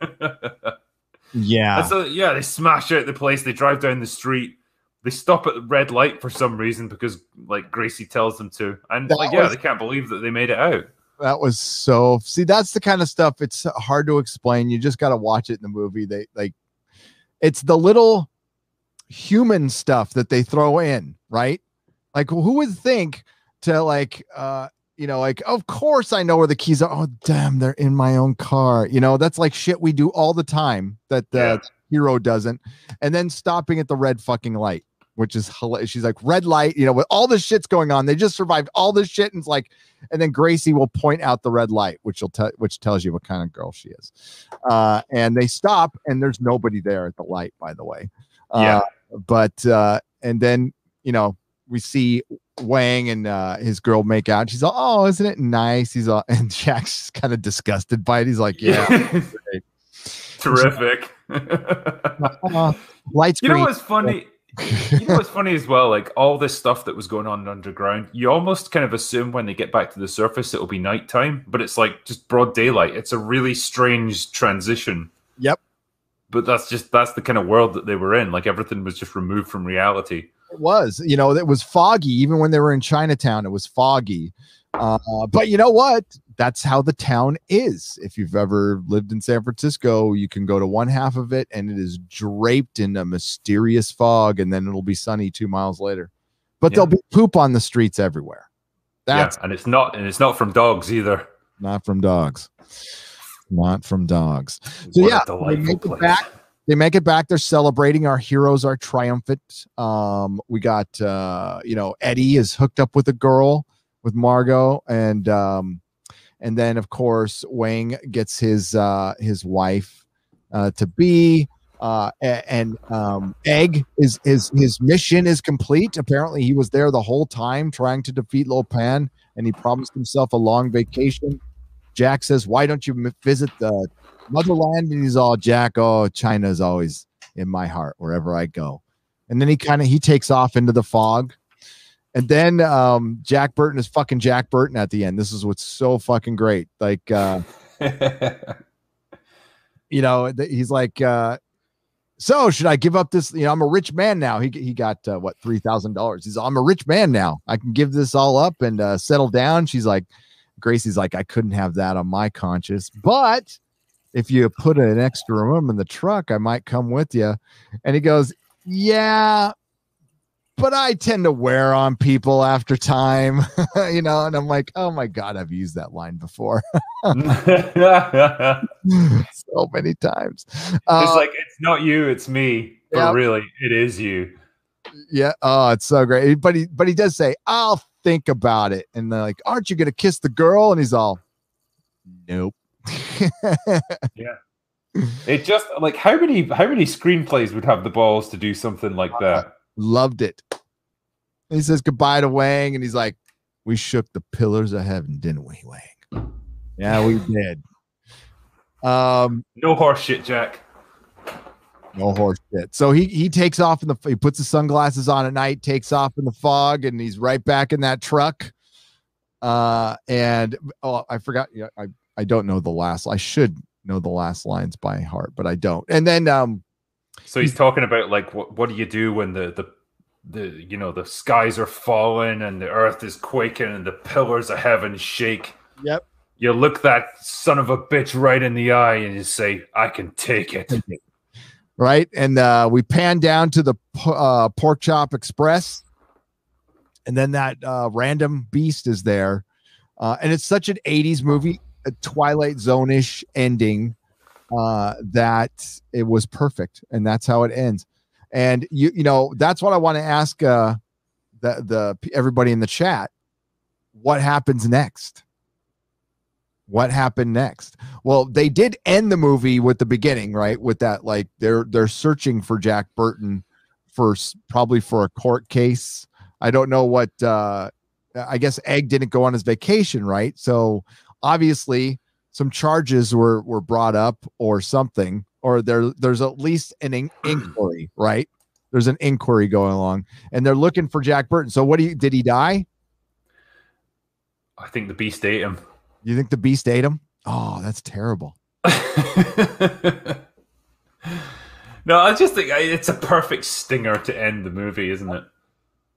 Right. People are saying Jack and the Demon team up for a series of adventures like Smokey and the Bandit. Yes, Jack and the Demon. Oh, well, it didn't look like, it could have killed Gracie when it had a chance. Maybe it was just subjugated. Maybe it just wants a home. It was free now. It was free to make its own life for itself, and it eventually became an insurance salesman in Sacramento. Oh, what if you find out it's like this really hot chick that was cursed or something like that? Yeah, fucking win-win. Win-win. I mean, honestly, like with this movie, I had an absolute blast watching it. It's one of those films that I could watch anytime and still enjoy it. I think it's immensely fun, it's immensely quotable, it's immensely rewatchable, and there's so few movies that you can say that about. And yeah, with this one, it's just fun from beginning to end. There's no point in this movie where you think, oh god damn, hurry it up a little bit, or this is really dragging or anything like that. Like every moment of it was just enjoyable. Yep. And I think it's just that very rare combination of great writing, great direction, great casting. Man, like Big Trouble in Little China is just one of those films that will just endure, I think. Yep. I was cloud nine after watching this movie. It wasn't the first time I watched it, but the second time I watched it, I just stayed in the theater. I did. And back then people didn't give a shit that much. I went out, went to the bathroom, came back. They were cleaning up the theater, and I just sat there until it started up again and watched it again. Because it's like a happy place. And this is the kind of stuff we're asking for when it not every piece of entertainment has to be like this, of course, but like the stuff that should be like this, like Falcon and Winter Soldier and other things. This is what it should be. It should be something we could all talk about that doesn't bring up anything that's going on in the world right now. It's just pure escapism when Hollywood was meant to entertain, and that's when it does the most good. It does the most good when it does stuff like this, because it's a bunch of people coming together, on a fucking live stream talking about a 30-year-old movie that stood the test of time. That wasn't even that big of a hit when it came out, right? This thing the love for this thing has grown over time, but when it came out, it wasn't like this massive hit. I don't even know what the critics thought about it. I didn't care at the time, but no, I don't know. I like you say, I know it wasn't a big box office hit, and apparently it's really soured John Carpenter on like the studio system, and then he kind of went independent after that. Yeah. So kind of an interesting one. I think they really rushed it out as well because they were competing with various other movies.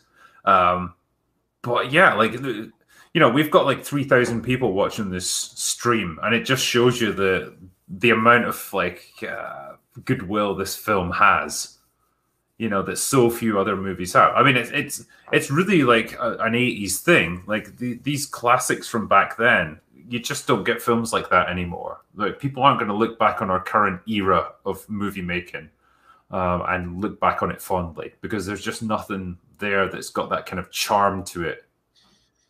No. What are going to be the classics? I mean, honestly, one of the classics probably is going to be Joker. And if you think about it, I mean, Joker's great, but it's a remake practically of another classic movie. I mean, really, really well done, like amazingly well done. But originality is gone. And this thing is pure original. Well, it's original in the way that it crosses genres, right? It crossed every genre it could. And that's something they didn't do a lot back then. They didn't like, hey, let's do a horror comedy adventure ghost story, and that's what Ghostbusters was too. And that's why it was so popular. And we're going to play around with like who the protagonist really is, and just do these clever little things, but do it subtly. And when I first watched this movie when I was a kid, like I could have been more than 10 years old when I first saw it on TV. Like, I didn't get it at all. I didn't get that Jack wasn't really the hero of the story. And it's only later that you kind of pick up on that, and you just think, oh, that was some smart writing there that they did with that. And, they did it in a way that's not obvious. It doesn't beat you over the head with it. But when you take some time to step back and really look at how the script is constructed, you really get it. And you think, okay, that took a real bit of finesse to balance all those different things and make it work like that. And damn, it's great. I don't know how he did it. It's a lost art at this point. It's a lost art. And even the horrific, the song at the end, which was sung by John Carpenter. Big trouble in Little China. It just fits perfectly with it. It fits with the tone of the movie 100%. Yep. This is going back to the point you made about when movies were just joyous and fun, and they didn't feel the need to take political sides or anything like that. I just reviewed The Rocketeer on my second channel, and again, another movie that's just I left that film, like, when the credits rolled, I just felt really good. I just felt really happy and like buzzing about like everything, and it's got that effect on you. It's a feel-good movie, and so few movies are like that now. Joe Johnston, Captain America, First Avenger, damn good movie too, by the way. Yeah. Spielberg protege, one of the, many that are out there, but like the one guy who can, like, I think truly capture Spielberg. Completely underrated director. Great fucking movie. Have you ever read the comics they were based on, the Dave Stevens comics? The art in those is unbelievable. No, I've not read them. Like, I did a bit of research when I was just making my review, and I love that style, that kind of steampunky, like Art Deco 1930s style. Like, it's so cool. Like, it's so awesome to look at. And when I was watching the movie, just things like the rocket pack that Cliff wears, it's just a great prop. Like, it's chrome, it's sleek, it's elegant, it's streamlined. It just looks so fucking cool, man. It is the mask. Yeah, everything about it is retro and fucking cool. And they brought it back. They made the Rocketeer a little girl in a cartoon. So Of course they did. Yeah, I just hope they never remake the actual movie live action because, yeah, guaranteed, like the Rocketeer will now be a black woman, that's yes, fighting against depression or something. I think that was actually rumored. I think that was actually rumored. Who's still going to be a period piece for us somehow.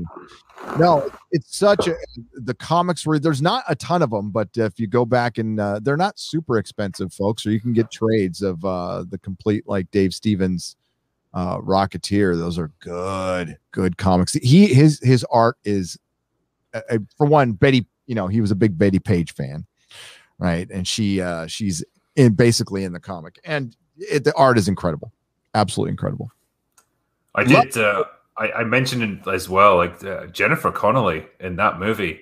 Oh, fuck, man! Like there's so few actresses that look like that now that have got that kind of classic, elegant beauty about them.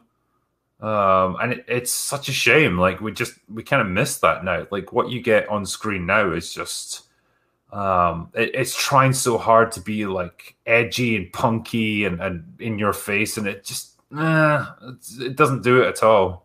No. Again, we're talking about an era, and that was a Disney movie, right?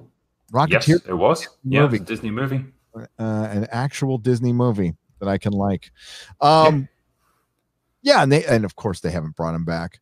No, I think the innocence is lost. Now we have writers out there, and this is one of the things I was complaining about the most at the comic shop many moons ago, is I saw the nihilism and the postmodernism creeping in there. I didn't know at the time it was postmodernism. I knew it was nihilism. No, I just think everything was just, everybody's got to be undone. Everybody's got to be deconstructed. And that shit's easy to do. It's easy to do after years and years of constructing the hero. You know what? Maintain it. Go back and write a heroic story. And they did occasionally. I just reviewed the comic with Kingdom Come. That's fucking awesome story. And it's a heroic story. It is at the end. And I would just love to see a return to that. Once in a while. It doesn't have to be in everything. And it doesn't mean you have to make everything, you always hear about, Superman, right? Superman's a big Boy Scout. Bullshit. You just don't know how to write Superman. There's a lot of people who still do, but aren't given access. And Hollywood doesn't want to make that stuff right now. They're not interested in entertaining us anymore, which is such a bummer, because I would fucking line up for days for something like Big Trouble. Don't remake Big Trouble, though. Please never do. Rock. Yeah, I mean, I've always believed, like, you can absolutely have stories that have real nuance and depth and characters that are conflicted. They've got lots of shades to them. They're not strictly good or evil. All that stuff, that's fine. But sometimes as well, people just cry out for like good old fashioned heroism and characters that you really look up to. And it's not that much to ask. You can give that to them occasionally. And just let them enjoy themselves, like feel good movies that it's almost like that's not allowed anymore. You're not allowed to feel good. You're not allowed to enjoy yourself at the films. You always have to be like lectured about something. Well, yeah, look at the Oscars, right? Even Bill Maher was complaining about the Oscars. I hadn't heard of a single movie that came out, and honestly, it's because of the coof, but like, all the movies are about some kind of suffering. Yep. That's all it is. It's some kind of suffering. And it's like, all right, I get it. Fine. But like once in a while, try to have a little fun, or nobody's going to watch your shit anymore. Like people are sick of it, to be honest with you. And, that's why the MCU should be Big Trouble in Little China. It should never be something that especially for our main heroes, should be, I don't know, being a folk or getting into anything more than adventure and fun and telling a good story. I don't think you really need the Falcon and Winter Soldier is not going to change anybody's mind on any issue other than I'm really bored with the MCU and I'm not going to watch it anymore. But and that's just my opinion. Some people might like it.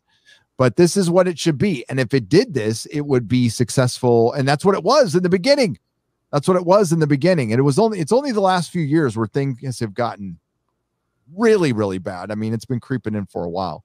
But for something like this to pop up again and it be like an original story, it'd be a miracle at this point. I don't know if you can make it these days because everything's made by committee. Well, I mean, think about it this way. Like, sometimes I feel like entertainment needs to counterbalance what we're going through in real life. And so for all of us, the last year or so has been a bit of a shitty time, from the coup or upheavals, a lot of social unrest, whatever it might be. Like, it's been kind of a difficult period. And so you kind of want to escape from that when you enjoy your entertainment. That's the whole point of it. It's escapism for most people. And so that was what, exactly like you said, the MCU was so good at. It provided you with just fun, lighthearted escapism from all of that. And it was just stories of superheroes doing cool things. Great, But it's really embraced this whole shit that we just can't escape from every fucking minute of every day. We have to be bombarded with this messaging and this lecturing. And even the MCU is now doing it. And it's just so disheartening. It's like, can't you just give us a fucking break for like 1 minute? Yeah, they can't. I mean, that's why I like doing these things with you now. We were just talking about it before the show. It's like, we're going to review Falcon and Winter Soldier. And it's not like, it's not like it's going to a salt mine or anything. But, it's shit has just not been good lately. And I saw part of Nobody, which was I'll watch the starting out fucking great. It sucks that I had to stop watching it, but I was falling asleep. I was very tired. But there is some good stuff out there, and it's nice to hit it. But man, lately the stuff I usually like has just been drab and not a lot of fun and boring. Yeah. WandaVision wasn't great.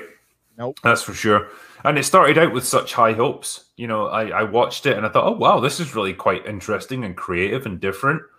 And then like 3 episodes in, it started to go down a very predictable path. And it's you started to realize, oh, okay, there's really not that much to this. But maybe they'll pull it out in the finale. Maybe there'll be some big revelation that will put this in a different context.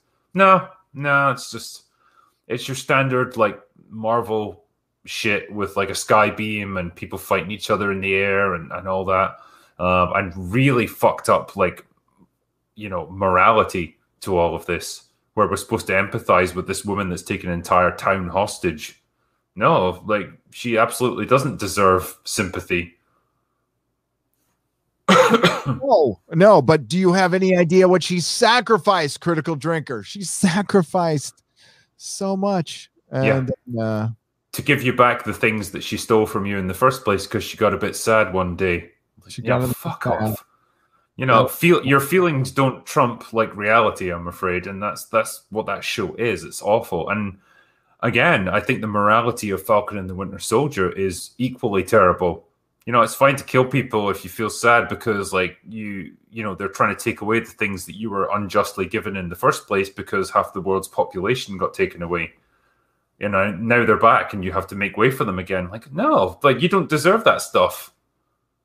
The way they're trying to present the villain of this story as being a hero is awful. Absolutely awful. Oh, it's yeah, dude. When Sam sat down and said, when Bucky, and this one sticks in my craw. So I've said it quite a bit, but I'm going to repeat it again. So fuck it. When they were talking about Carly and Bucky's like, she's no different than Zemo.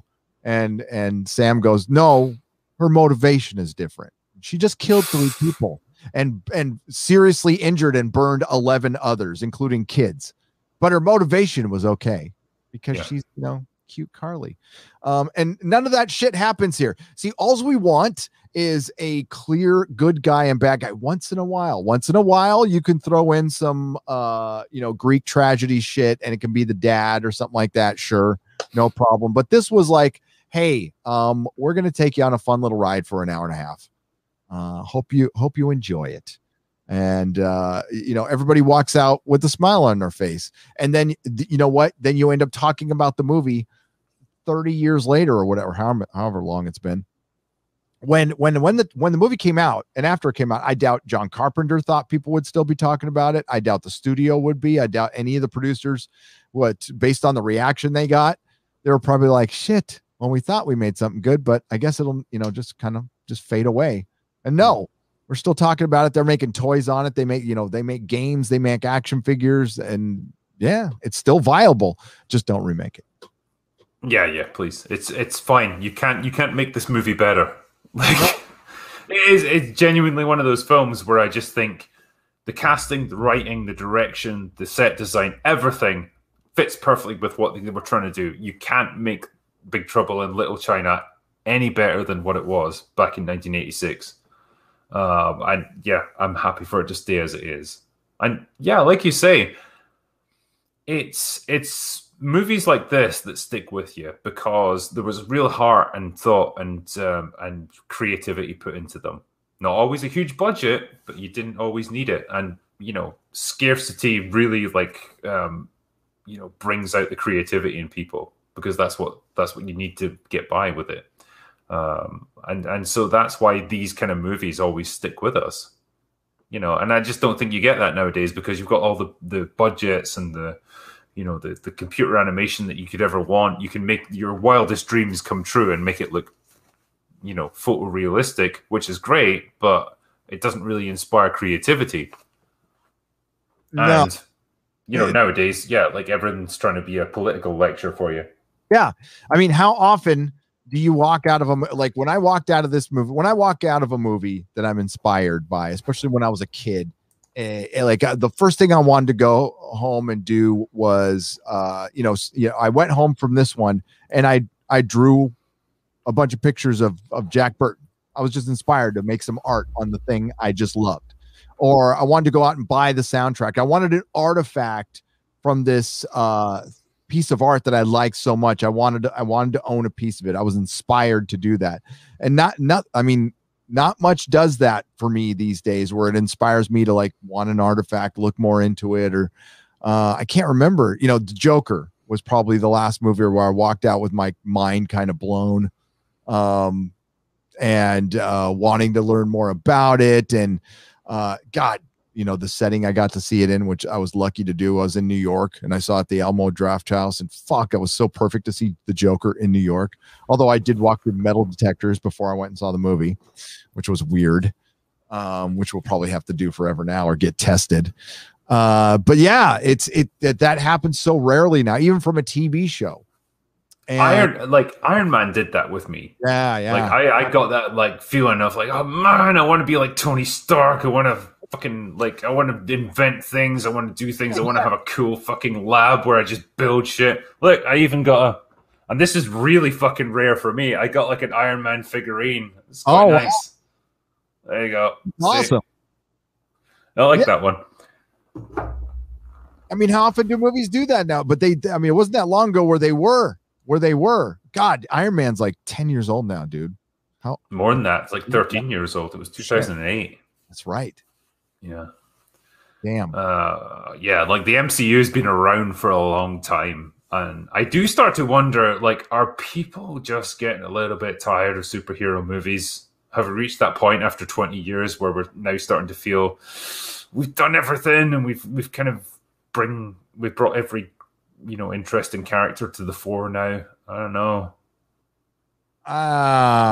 We might be there. I mean, there's still plenty of Marvel characters to adapt that would keep the thing going forever. I mean, the comics went for decades and decades and decades and decades. It's over now, but if they would have stuck with the script, it could have kept on going. So yeah, if the MCU adapts the X-Men and the Fantastic Four right, they can last a long time. If they don't, they're dead. That's and the audience will know. The audience will know if something deviates from the source material, even if the audience doesn't know the source material. But the audience knows what the Fantastic Four looks like. But we do need, if entertainment's going to survive, we need shit like Big Trouble in Little China desperately. Desperately, at least once every couple of years, something that's almost or at least in the spirit of it. Doesn't, I mean, nothing can be as good as this movie. It's damn near perfect, but you know what I mean, guys, gals. Yeah. We need something fun once in a while that we can all enjoy. I think, yeah, like I said to you before, I think the real spirit that you get from movies like this is irreverence and just, we're making the movie we want to make, and fuck you. We don't feel like we need to have any kind of social conscience. We don't need to like put forward any messaging or anything. We're just here to have fun. We're telling a fun story, and we don't care if it's offensive or anything like that. Oh man, so many people just want that. They you know, it's something that's really common to you when you're young, but like it never leaves you. It never quite leaves you. And that just, whenever you see films like this, it just gets you. And that's what people latch onto. And God, Hollywood could make an absolute fortune if they had the balls to just make movies like this. And it's balls. And it's because Hollywood has become so corporate now that we don't have, I mean, we miss those big badass producers who, I mean, could have been horrible people, but they, you know, they got a lot of shit done, you know, like the Bruckheimers of the world. And, you know, even, you know, Spielberg's of the world, he was producing a bunch of stuff. But if you look at the quality that we got in the 80s compared to the quantity of movie we were getting, because they were making what, a tenth of the amount of entertainment in the 80s, which was considered, by the way, extravagant. The 80s were considered completely extravagant. Now, compared to now, it would be, you'd laugh, but they were.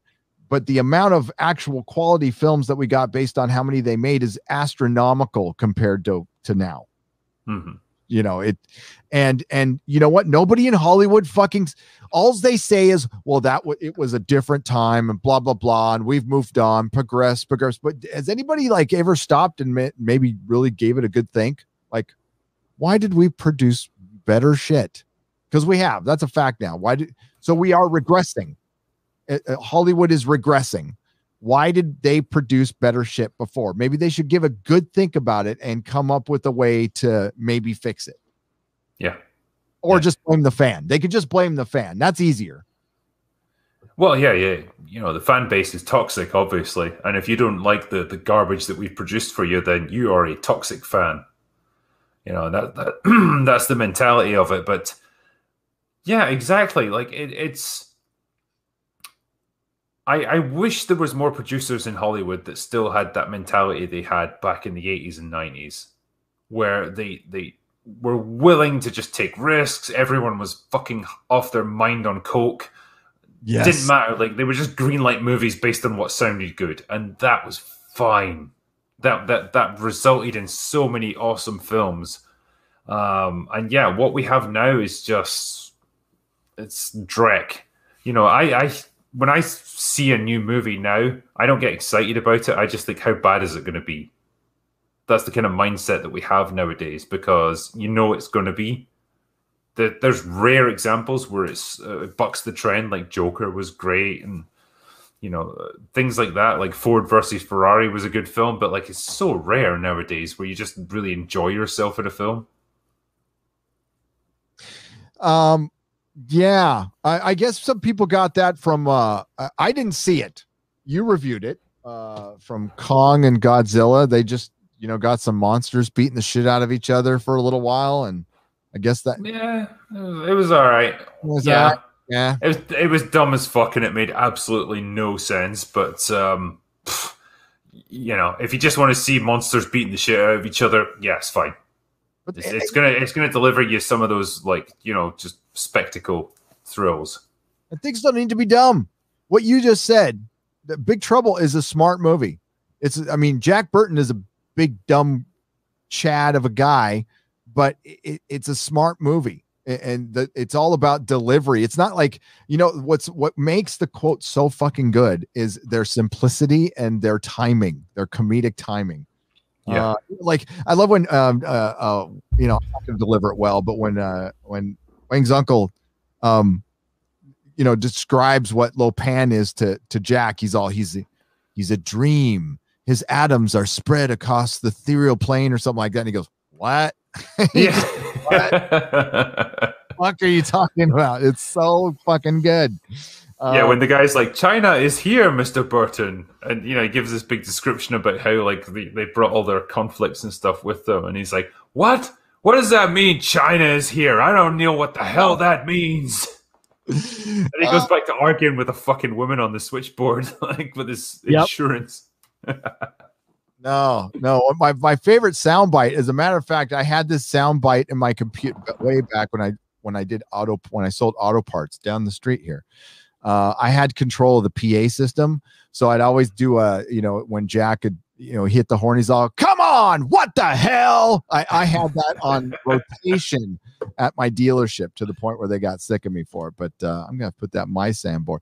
But it's like good shit. It's perfectly delivered, fun lines, but it's a smart story. It's the way it's crafted, the way it's paced. Not wasting any fucking time, not expecting your audience to be a dumb shit. And they don't, they treat the audience with respect. They give you enough information. You just have fun. And it's crazy that we even have to talk about this stuff now because like I said earlier, like watch your average CW show. They'll show you something and then explain it. The next, like somebody will do something and then somebody will explain the thing that person just did. And you're like, oh, we're all dumb now. We really are. And I think a lot of it relies, I think a lot of it is based on this problem that we have now where you've got like 5 million channels you can choose from. And so you come into any show, there's a good chance that people have just channel hopped their way into what you're showing. Yeah. And so you almost have to recap exactly what's going on every 5 minutes because you might have people that have never watched this before that have just stumbled upon it. And it doesn't rely on people being invested in it. It doesn't rely on people paying attention to it. It's appealing to people who are hopping their way through different channels while fucking around on their iPhone and looking at their iPad or whatever. And their brains in like 5 different places all at once. That's the kind of audience that you're trying to appeal to now. And this is why I really miss movie theaters. As much as people bitch about like, the guy was eating popcorn behind me and it was really fucking loud. There's just something really good about switching your phone off, going into the theater, and just watching a movie and not doing anything else apart from that, not paying attention to anything else except the film in front of you. I hate this idea that we should just be doing it at home because when you're at home, there's a million different things that's always going on. There's stuff in the kitchen. There's people delivering stuff. Like your phone's there. Like you're always going to be distracted. It's just nice to pay attention to a movie and just give that your 100%. Yeah. And I was able to do that this morning, thankfully, not get interrupted once. Just sat there and watched the damn movie. It was so nice. And I had my headphones on. I put headphones on, like nice headphones. So I just can kind of turn off the world. Had my 4 cups of coffee, fired up Big Trouble in Little China. It's fucking, man, there's not much better on this planet. I can think of a couple things that I won't discuss here because I'm a gentleman. Sorry, this isn't a family show. Yeah. Jesus. It was good stuff. Nice, man. Did you know there is a steelbook Blu-ray of this with a 7-inch purple vinyl soundtrack? I did not know that. Oh my God. Sound. Yeah, that's fucking awesome, dude. That is a thing of beauty. I am into my steelbook Blu-rays. Yeah. But I highly recommend any John Carpenter soundtrack. If you're a true 80s connoisseur fan or anything, you have to own John Carpenter soundtracks because his that's the soundtrack of the 80s, which was largely like a Casio keyboard, but it was really fucking good. It's moody and I love his soundtracks. I was a huge fan of Christine. I know it's not everybody's favorite, movie, but I loved what he did with Christine. Absolutely. I remember the soundtrack for The Thing being really atmospheric, really creepy, and there's a lot of discordant kind of keyboard stuff. It was just really interesting stuff. But Yeah, that's just it. sets the scene. That's what kind of 80s soundtracks were for the longest time. And I don't know what set the precedent for that. I mean, we were just getting more digital music anyway. But yeah, maybe Blade Runner. I don't know. I guess I'm mispronouncing. I call him Vangelis, but I guess it's Vangelis. I heard that recently. I always said Vangelis, but I always said Vangelis too, but yeah, I just see it written down. I never like heard anyone say it, so I just assumed it was that. I do love Vangelis or Vangelis or whatever you want to call them. Like their soundtracks, just there's like a kind of dreamlike quality to them, but Yep. like they're just so good to listen to. They make any movie seem epic somehow. No, there's a soundtrack that I have for a movie I've never seen. 1490, or is it 40? It was the year of Conquest. Conquest of Paradise. Yeah, the Christopher Columbus movie that I never saw. But yeah, soundtrack. Yeah. Oh, that soundtrack is epic. Fucking really so is. good. Because they did the soundtrack for Blade Runner as well, I think. Yeah, another beautiful soundtrack that's just haunting. It wasn't available forever. It wasn't. It was something that we had to get here in the States. There was a rip-off version. Well, some other band did it, and not band, but orchestra, the American something orchestra. I used to know it off the top of my head. But then they re-released it, or they released the proper version. There was a version you could get out there, bootleg, but they released a proper version in '94. And I played that thing. I worked in a record store in '94. I played that thing over and over and over again. I sold the shit out of that soundtrack. I did. And I still listen to it. It's one of the, it's got dialogue from the movie in it, but it's so beautifully atmospheric. It puts you in a mood, nice chill mood. Yeah.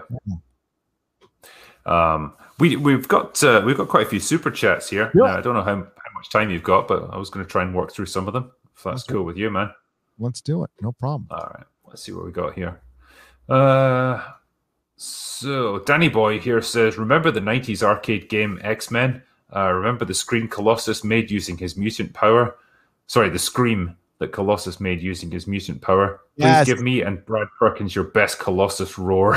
God, I couldn't do that. Oh, I don't think I can I don't think I can give you that kind of epic roar. We have to build up to. I'm feeling kind of mellow right now. Yeah. That's what happens when you watch a good movie. You're just like, I'm happy. I'll move on to some others in that case.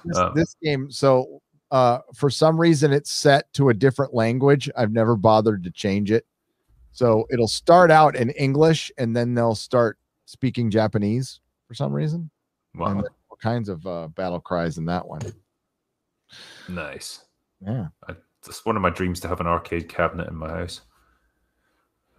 You can have them built now. I mean, if you don't want to get a vintage one, you can have one made probably for a lot cheaper. And that's true. As long as it's still got the CRT screen and stuff, I'd be all right with that. Nightmare. That is my third one, and I'm not even I don't want to tell you how much I've spent on that thing at the comic store. Don't. I won't ask. Jester of Roanoke says, great movie. It makes me miss Starlog magazine. Oh. Chucksenhausen says, two-part chat. Mr. Drinker, about a week ago on the Real BBC, I mentioned to Az and Gary that I was hoping you three would do a live cast review of the movie Rudy starring Samwise Gamgee. I only ask because of two reasons. I turned 34 last week, and also it's such a brilliant underdog story, which I'm sure you'll all enjoy watching. I'll go away now. Rudy, I've never heard of that movie. Have you? Oh yeah, well, Rudy's a football movie. It's an American football movie that stars Sean Astin, and it's about an unlikely guy who was this little guy who wanted to play football, and it's a story of perseverance, and great perseverance can come great reward, and it's a fucking feel good, make you. But you got to know about American football a little bit. But it's not. it's more of a story about a guy like overcoming the odds. It's really fucking good. Okay. Yeah. Maybe we could do something like that. Joe Rice says, "Hail Will and Gary, throwing my super chat in early so I can play Deep Rock Galactic while I lurk around here. I love this movie so much." Nice one, man. Unhinged Entertainment says, "Drinker, Nerdrotic, and the greatest movie ever created. I'm moist." Good to know. Shark Denture says, "One of the most quotable movies ever. Love it." Yeah, I think we both agree on that one. Sporking News Podcast says, "A movie that sums up the 80s perfectly, and it has Asian representation." It really does, yeah. Obviously. Based very heavily around Chinese mysticism. Like we were saying earlier, I think they probably could have done with a few more Asian actors in the battle scenes, but, maybe they just didn't have the availability or the budget.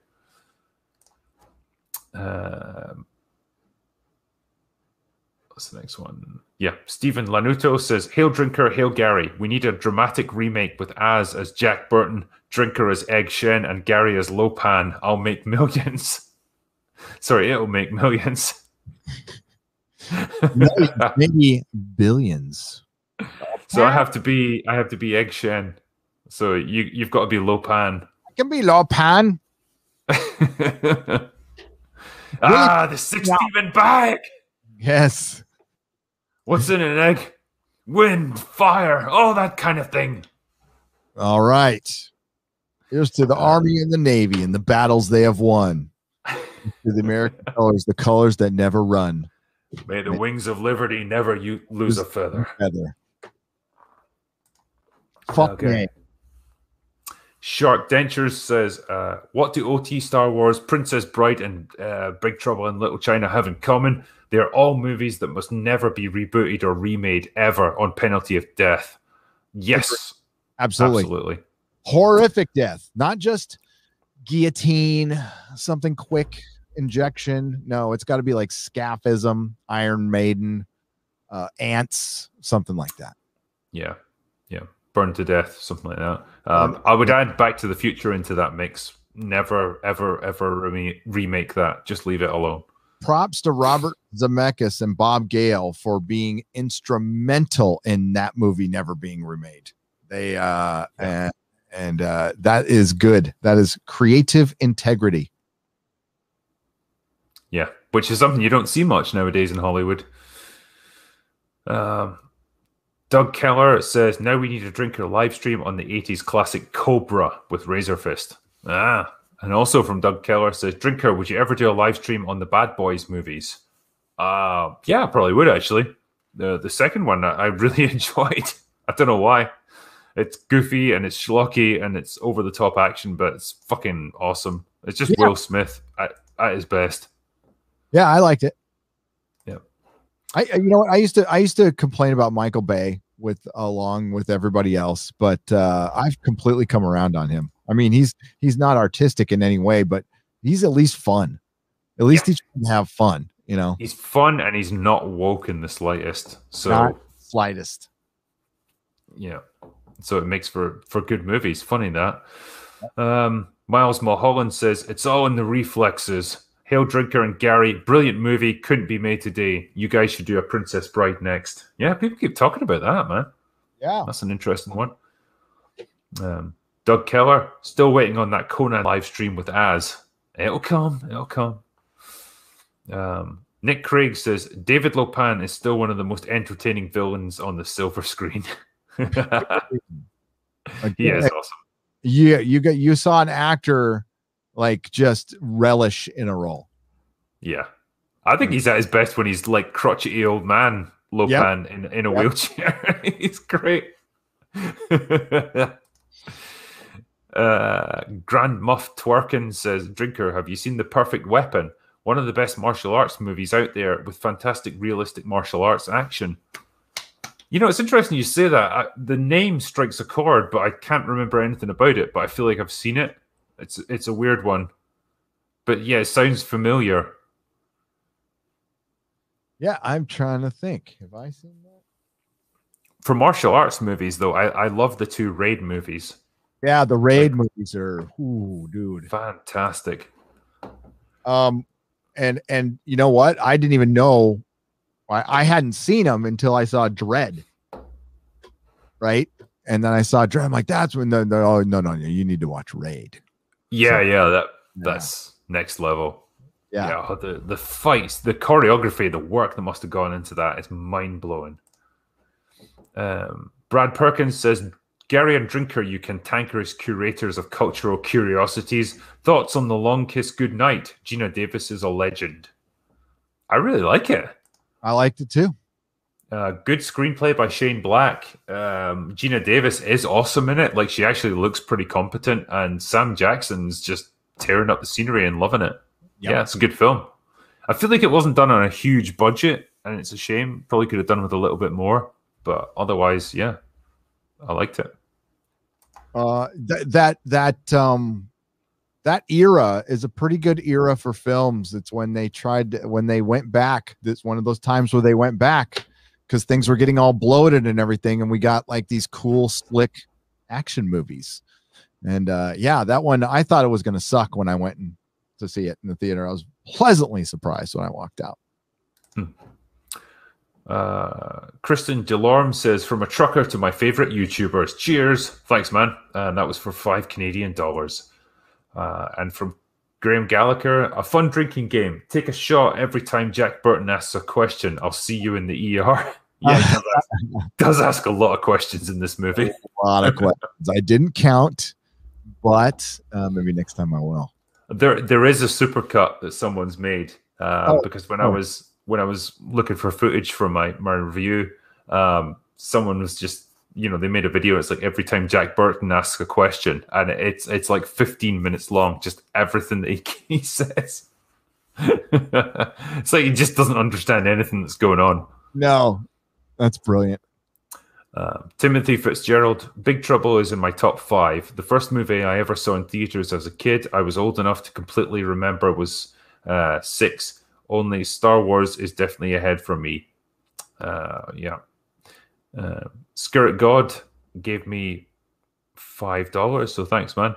Bob252 says, Hail Drinker and Nerdrotic. Thank you, Critical Drinker, for calling out The Rocketeer. It was a good superhero movie. Yes. Good, yeah. It was.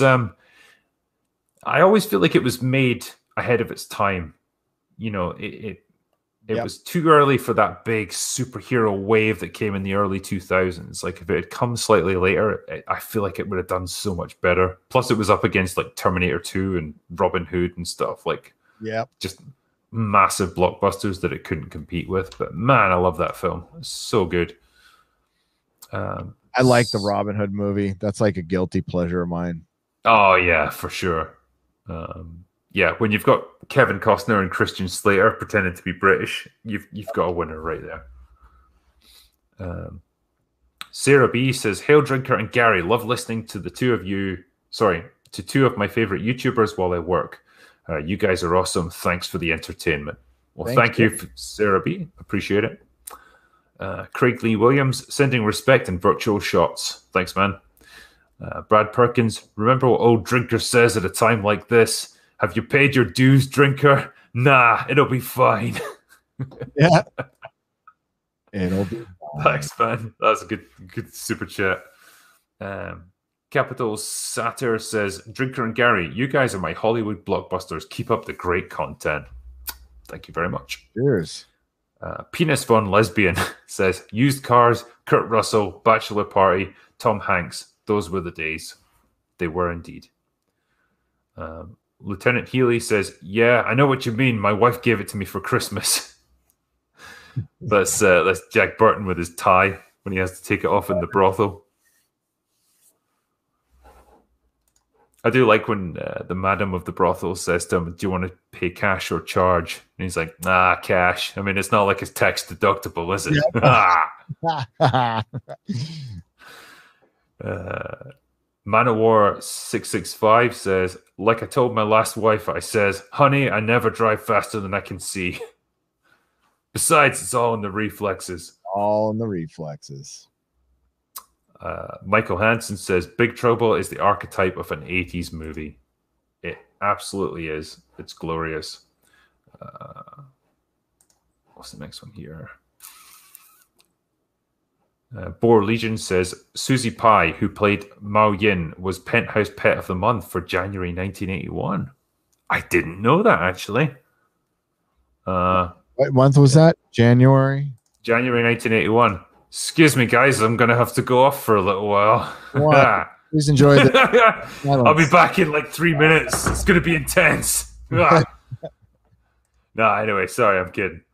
But I will look that up after this because I'm interested. Research is very important for our job. Roger Moore, the man himself, James Bond, says, thanks for all the great videos. Thank you, Roger Moore, and thank you for being a good Bond. Damn right. Yeah. Wormy Spoons says, Drinker Nerdrotic, how's it going, guys? It's going fine for me. How's it going for you, Gary? Good. It's going really good for me. Thanks for asking. I hope everyone's doing great out there. Nice.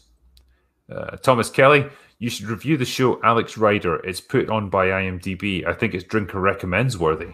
Alex Rider? Is that not like a bunch of YA novels or something? And they made it into a TV show? I don't know. Yeah, I'm not sure. I'm not an expert on that, but it does ring a bell. Egg Shen. Oh, fucking awesome.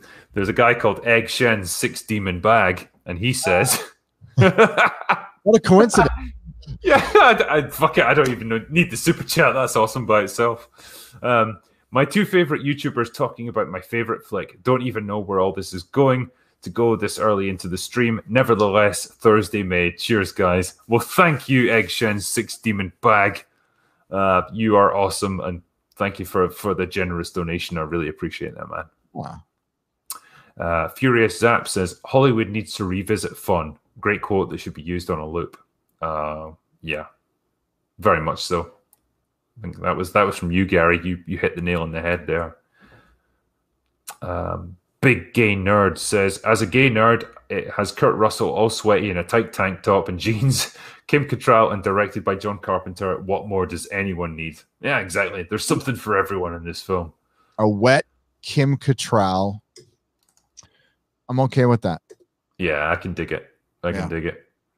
You know that shot right at the end of the movie when they ask, are you going to kiss her?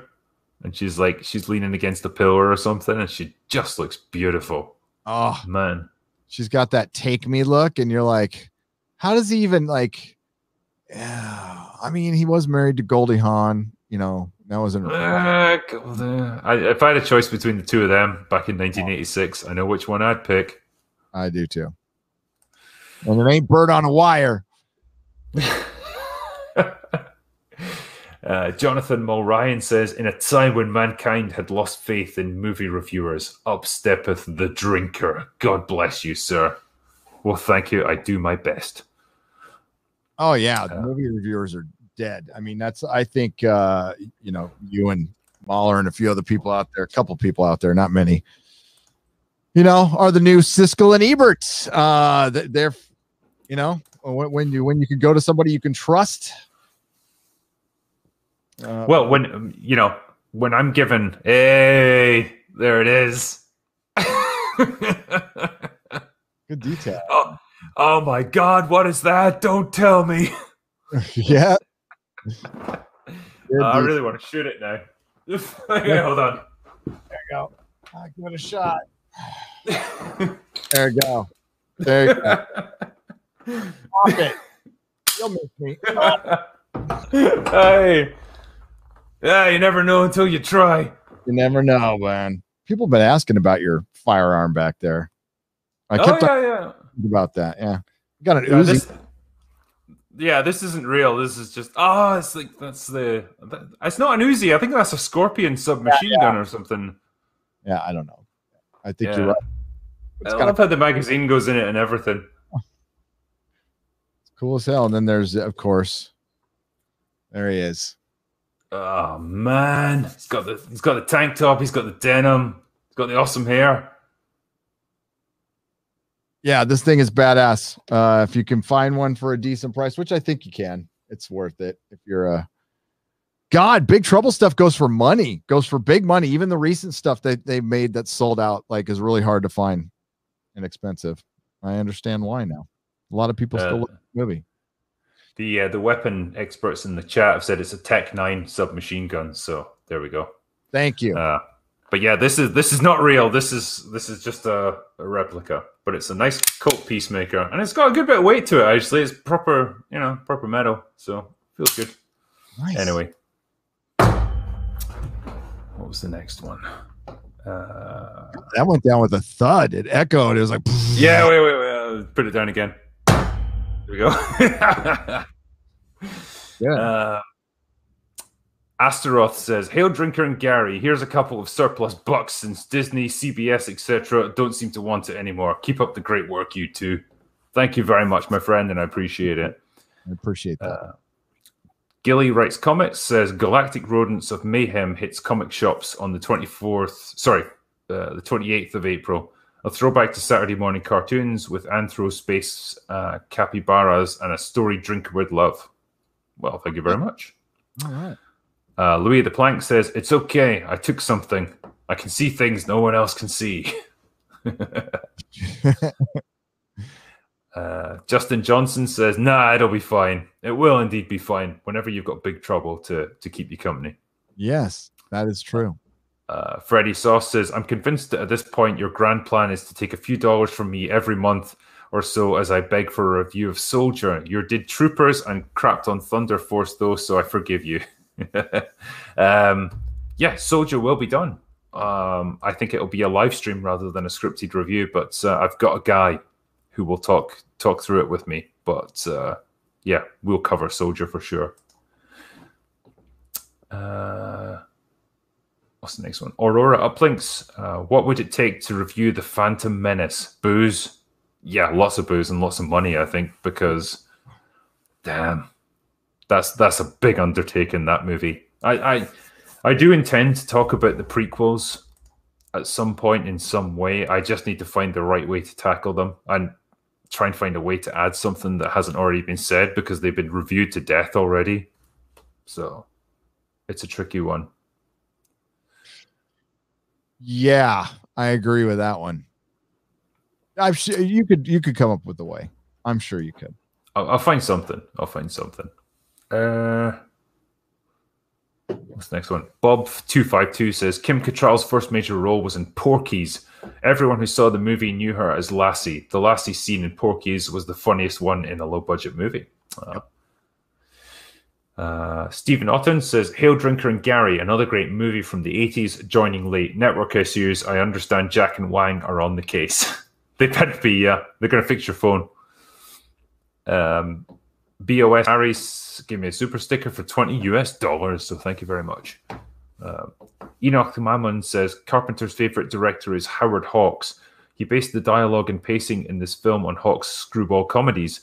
Gracie Law was in particular based on Rosalind Russell in His Girl Friday." I didn't know that, actually, so a good bit of information there.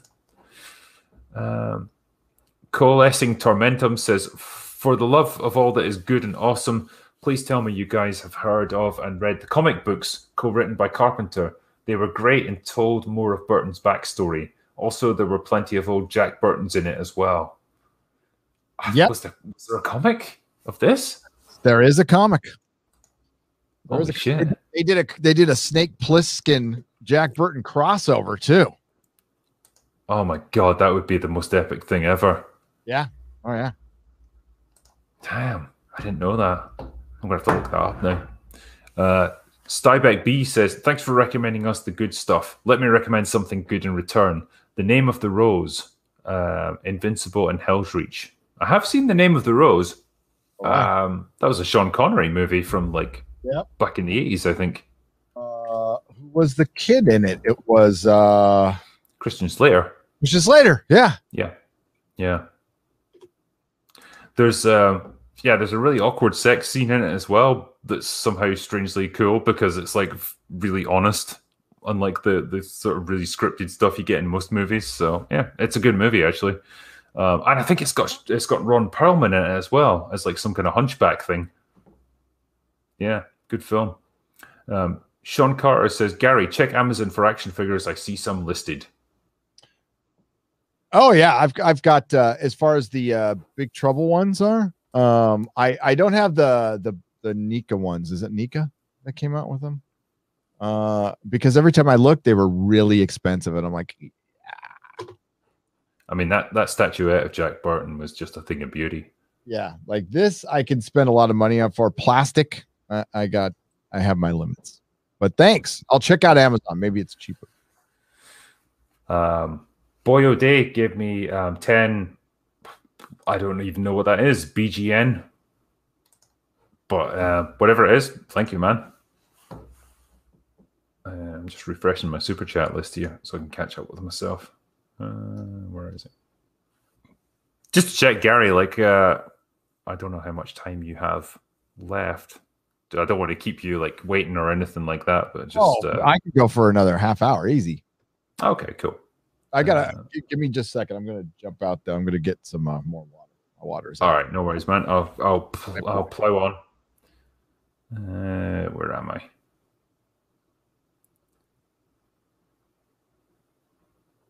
Still going.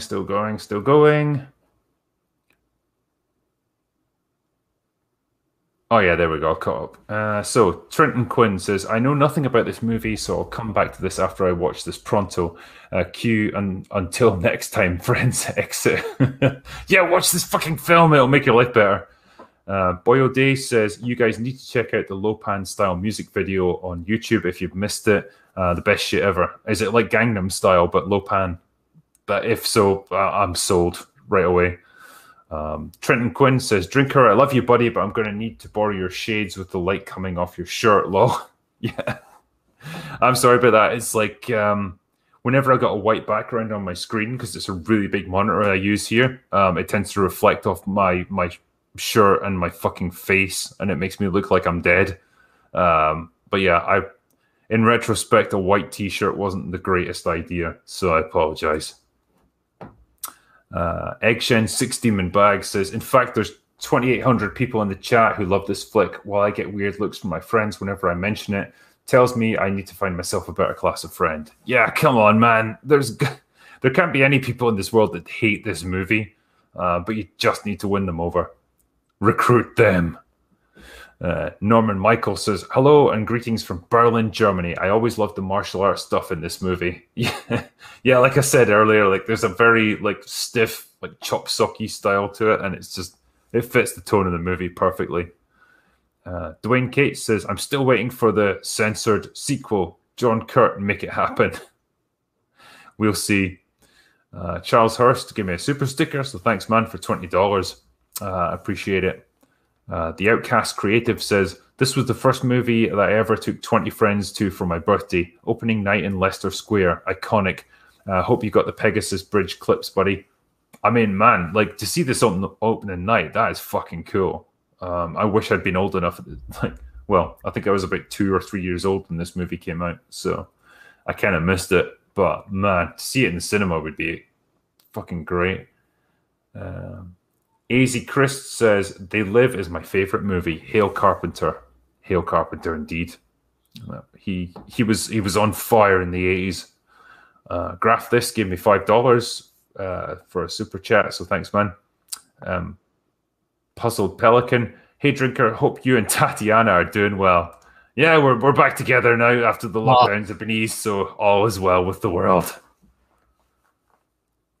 The Real Monkey Rogue says, what lessons about filmmaking and writing did we learn from all this? Have setup and payoff. Mm-hmm. Have characters that are interesting, and have a story that just is concerned only with just telling a good story and being entertaining. It's not too hard. It really isn't. You also have to be talented. That helps. Yeah. But even the most talented get, creatively cock-blocked by producers and their own political intentions.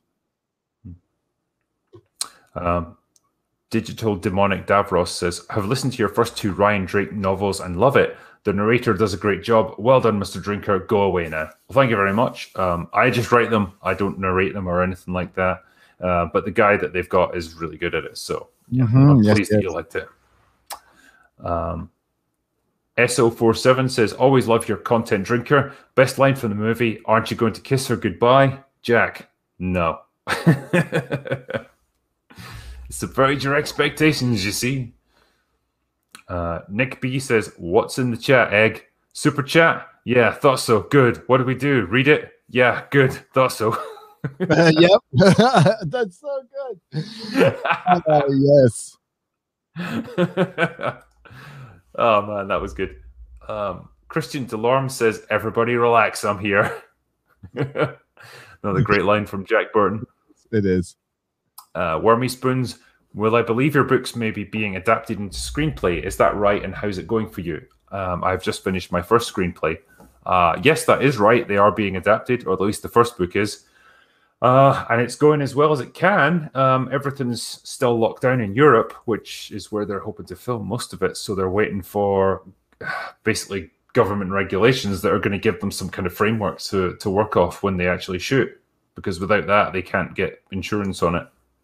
So we're kind of stuck in a holding pattern until that's relaxed a little bit. Right. Yeah, that's a bummer. Yeah. The Mechanist says, my dad pretended to be in a band to sneak into a fancy party. The guard let them right in. He knew nothing about music and made stuff up on the spot. Yeah, that's going back to our point earlier about you just have to pretend like you know what you're doing and they'll let you in. Another Angry Hobo says, review Wrong Turn reboot trailer and movie soon, please. Fair dues. SO47 says, cool story. A girl I was friends with in high school, her dad worked on the effects for the storm lightning. If so, that's cool as fuck. That is cool as hell. Mr. Millennium says, Drinker, I'm working on a creative writing project on authorial research, so I wanted to ask what your research process for the Ryan Drake books entailed. Okay, so it's a combination of lots of different things. It will be, if I'm going to set it in a specific area, I can bring up Google Maps so that I can actually like walk in that area virtually. If it's a place like Iraq or whatever, I can't really go there myself. If it's somewhere that's, I can travel to, then I will. Like I've been to DC, I've been to London, all these like places where my books take place. Doing just generalized research on weapons, like the organization of like different, groups like the CIA or the FSB, that sort of thing. You can get all that stuff online. And I'm lucky enough to know some people who are in the forces, or at least have been at various times in their lives. And they've told me some great stories about places like Afghanistan and Iraq. So all of those things I was able to work into my books as well. So it's a combination of loads of different things. And it's just, you make use of what you got, I guess. Veteran Redbeard says, Drinker, please cover Boondock Saints. Critics hate it, but it's a great movie. Yeah, okay. I mean, I would love to do that with you. I love that. Hey, I definitely gonna have to rewatch it though, because it's been a long time. I was just thinking about it the other day because there's a comic. There's a comic, and I was reading the comic. I was like going through my comics. I'm like, I forgot there's a Boondocks comic. I even like the sequel. Which is not as good. But that's right. Trenton Quinn says, hey, Drinker, a fun fact about your favorite werewolf movie, Dog Soldiers. Private Cooper is played by the same guy who voices Soap in Modern Warfare. Yes, I knew that. Graham McTavish, I think his name is. And yeah, I fucking love Dog Soldiers. I did a review of it back in the day, but I don't know. I'd quite like to do a new one, or an updated one. But yeah, it's a highly recommended movie from me. I would, if you're into like any like kind of, what would I even call it? Like it's about a team of like, army guys who get like attacked by werewolves and they got to hole up in a farmhouse. But like really any kind of fan of thrillers or action movies or anything or horror is going to love it. Bill Tatton says, Dear Drinker, thanks for the movie insights and all the laughs. Love your content. Thank you very much, my friend. Drive-by commenter says, hi fellas, just got done watching Filmento's recent vid and realized another thing the classics did better. They focused on one high concept at a time. Interesting. It's a good point. I think the classic movies, there was usually a better sense of pace. They were less frantic than movies are nowadays. And because they obviously were wrestling with like inferior technology, there was a greater focus on acting and characters and writing, I think, than we get now. Yeah, I think there's a too much sense of we're on, for one, time schedules. You know, I don't remember them being that strict back in the day. Like, you can mess with the movie's release date. Like, now it's no, even if the movie's not finished, it has to be out by that release date, and we'll just fix it all in post. We'll take care of everything in post, including a Me Too actor will be digitally replaced in Army of the Dead with Tig Notaro. That tells you I mean, like, it's a Zack Snyder movie. So, but yeah, like that's not, you would have to, how do you do that? How do you take a character that, I can't even get my head around that. But that's was Tig Notaro ever entertaining or funny? No. Because I've legit never laughed at a single thing she's said or done. No. She is one of those things where the right people in Manhattan and the right circles in Hollywood liked her identity, and she that's what I mean. Well, I feel the same way about her as I did Rosie O'Donnell, right? Yeah. When Rosie O'Donnell was famous, I'm like, why is she famous? She was obnoxious and in a maybe likable way in one fucking movie. And then she was like in everything for a little while. Then she got her talk shows. Like, why is she famous? I can't stand her. Kind of like Amy Schumer, who's like the most chronically unfunny comedian I think I've ever seen. But like somehow she keeps getting gigs and she keeps getting movies. Like, I don't understand it. I don't either. Probably because she's related to a senator. Yeah, that probably helped. That could be it. Tony Mercer gave me a $5 super chat, so thanks, man. And Andre Antonio Gonzalez says, "Drinker, let me drink your whiskey flavored man juice." No, that's for Tatiana and nobody else. Yeah. Wow. Ed Starr says, "Having a wonderful time, guys. Here's 50 smackers for you. Thanks very much for that donation, man, and I appreciate your generosity." R. Taylor N says, "Cheers, drinker. It's all in the reflexes. Love this film and your channel." Thank you, mate. Kevin S. gave me $5, so thank you. Kevin O'Neill says, "Drinker, my first year into heavy trucking, and I was on the highway on a dark and stormy evening, and Pork Chop Express popped up on my playlist. For that brief moment, as I recited that opening sequence from memory, I was Jack Burton." Cheers. I hope you were eating like a big fucking pastrami sandwich at the same time and just ranting at people on the radio. But that's cool, man. Doug Keller says, "Drinker, will there be a mini review on Dirty Harry, or will that be another live stream with Gary?" Yeah, I think I could see myself doing a smaller review on that on my second channel, because it probably wouldn't get it's not broad enough interest for the main one, but yeah, it'd be good to talk about it because the Dirty Harry movies, man, I miss guys like Clint Eastwood, in movies, who just played legitimate tough guys and just played them really well. Like, you don't get actors like him anymore. Nope, and you never will again. It's like Kurt Russell. You'll never get one from Kurt. Another hit. Yeah. It just, and there's no stars like that anymore.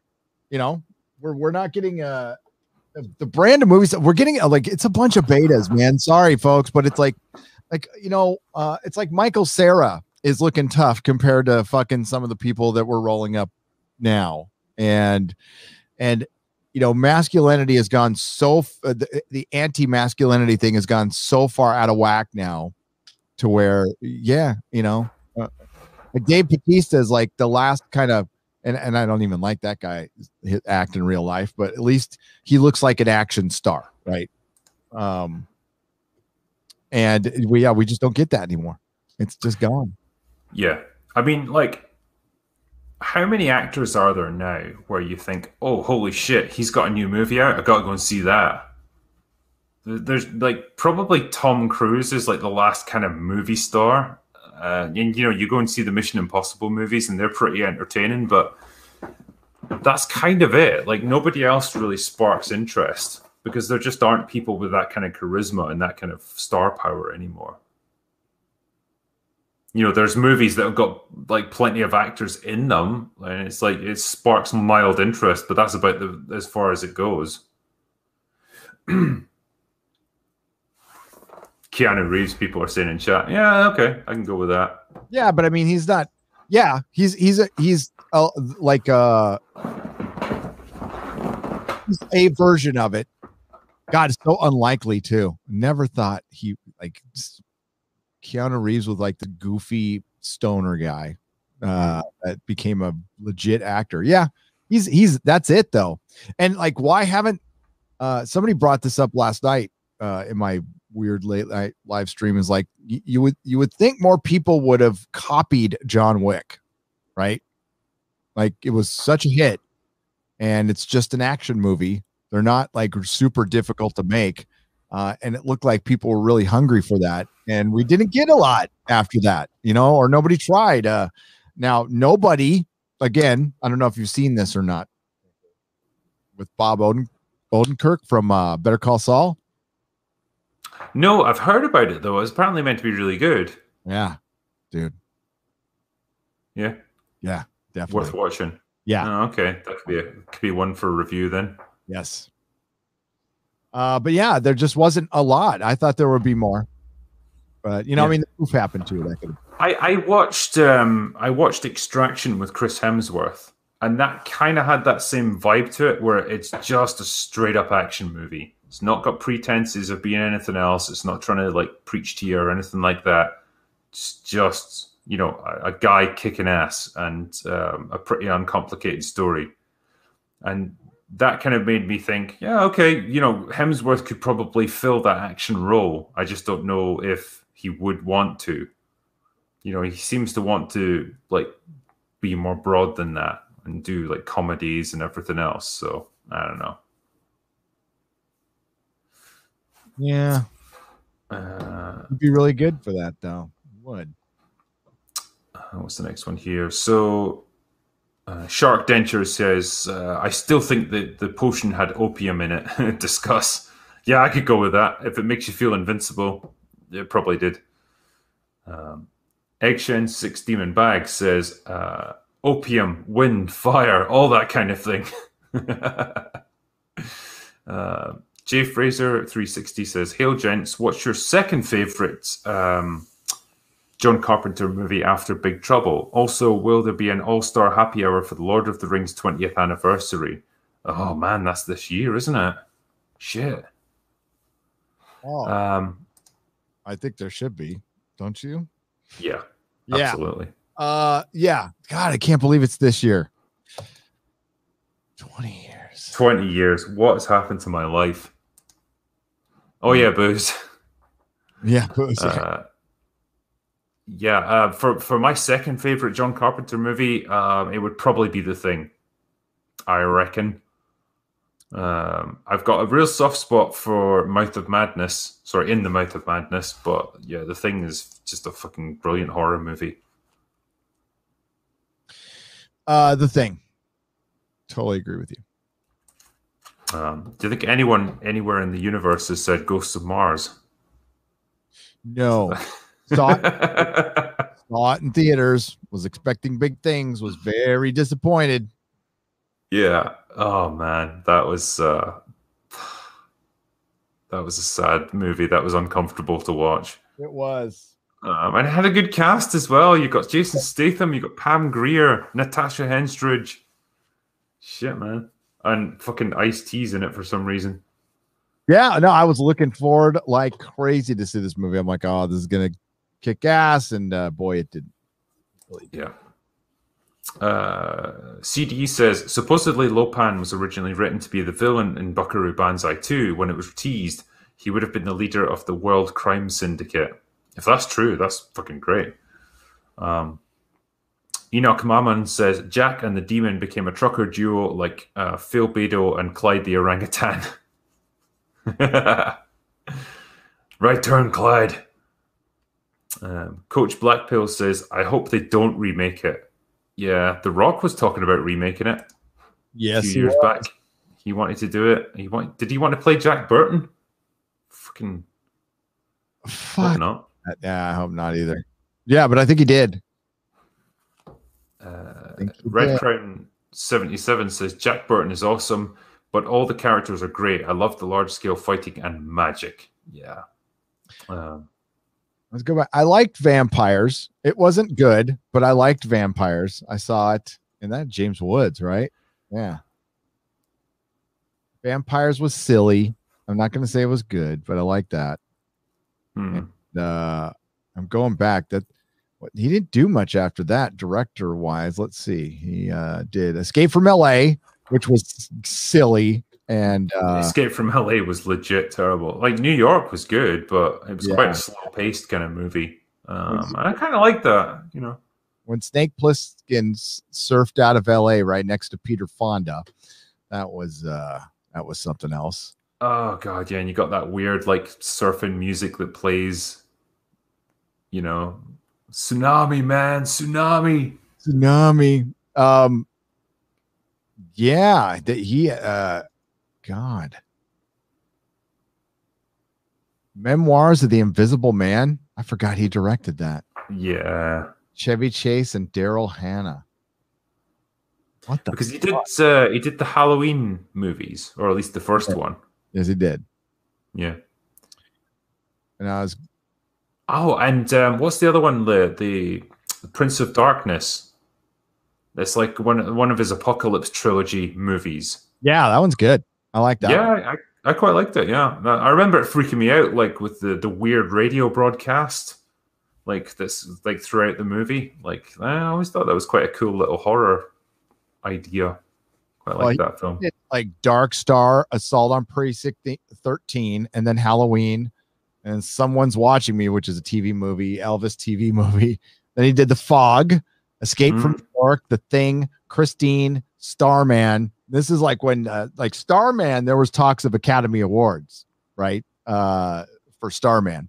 And then Big Trouble in Little China, Prince of Darkness, They Live, Memoirs of the Invisible Man.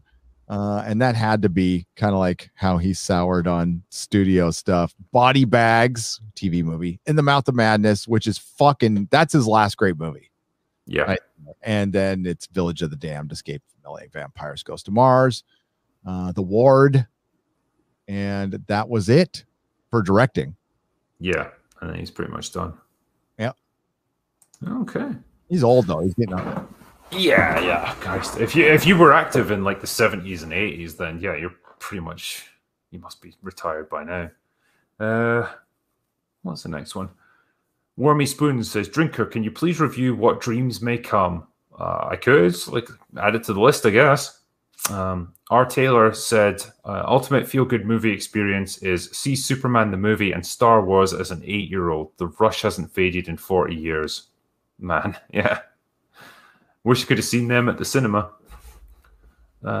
Stephen Otten says, double feature, Big Trouble in Little China and Your Choice Here. Man, what to follow up? I'd probably say Tremors. Big Trouble in Little China and Tremors, like perfect duo of movies for me. I think that would be a great double feature. John Wayne says, Hail Drinker and Gary, one of my favorite movies, never gets old. It's so enjoyable listening to you all discuss such a fun movie while peeling crawfish and drinking beer. Love quoting this film. I hope the crawfish were good, man. Douglas A. Burton says, as a first cousin to Jack Burton, I freaking love this movie. Watching this flick recently made me realize that the best American heroes are just blue-collar guys, farm boys, truckers, and cowboys, and elites don't know how to write that point of view anymore. Yeah, I think you're right there. Fucking hell. Ken of the North says, one of my favorites, thanks for the review, was worried the short clip you did was going to be it. No. We discussed this for a while, Gary. I think just doing a live stream on this. And I kind of just wanted to get my thoughts out as well, like as a scripted review, just for people that aren't maybe that interested in the live streams. And so like did a bit of both, really. So it's quite rare for me to do that with a film. Zero Red Fox says, speaking of 80s style films, have you watched Kung Fury? It's fan made and available on YouTube. Yes, and I've done a live stream on it. So go back like a month or two, and we did Cobra Kai and Kung Fury at the same time, and had an absolute blast talking about that film. It's awesome. It's over the top and ridiculous and perfect. It's great.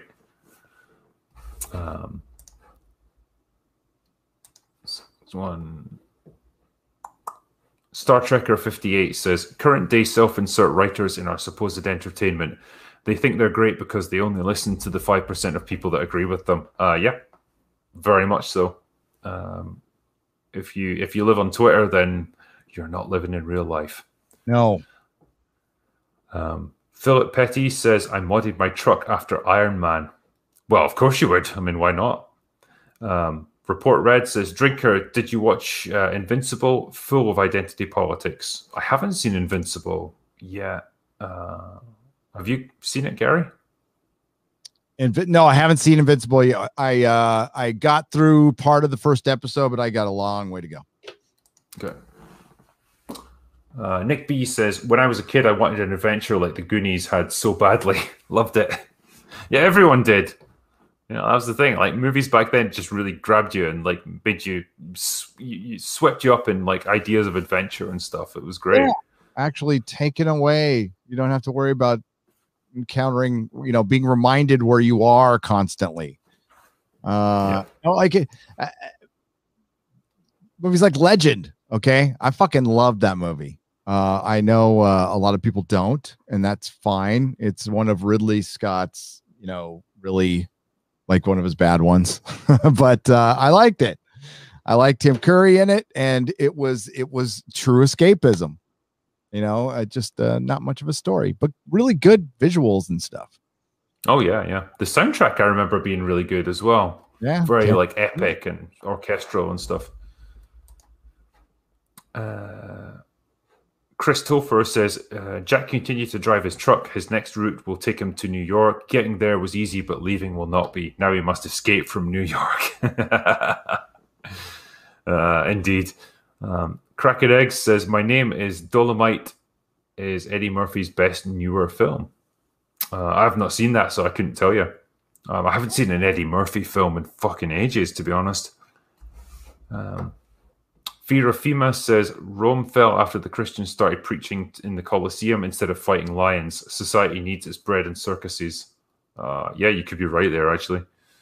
The Whitfield report says, Hollywood needs to return to escapism and just make movies fun again. Let men be masculine and women be glamorous and sexy once again.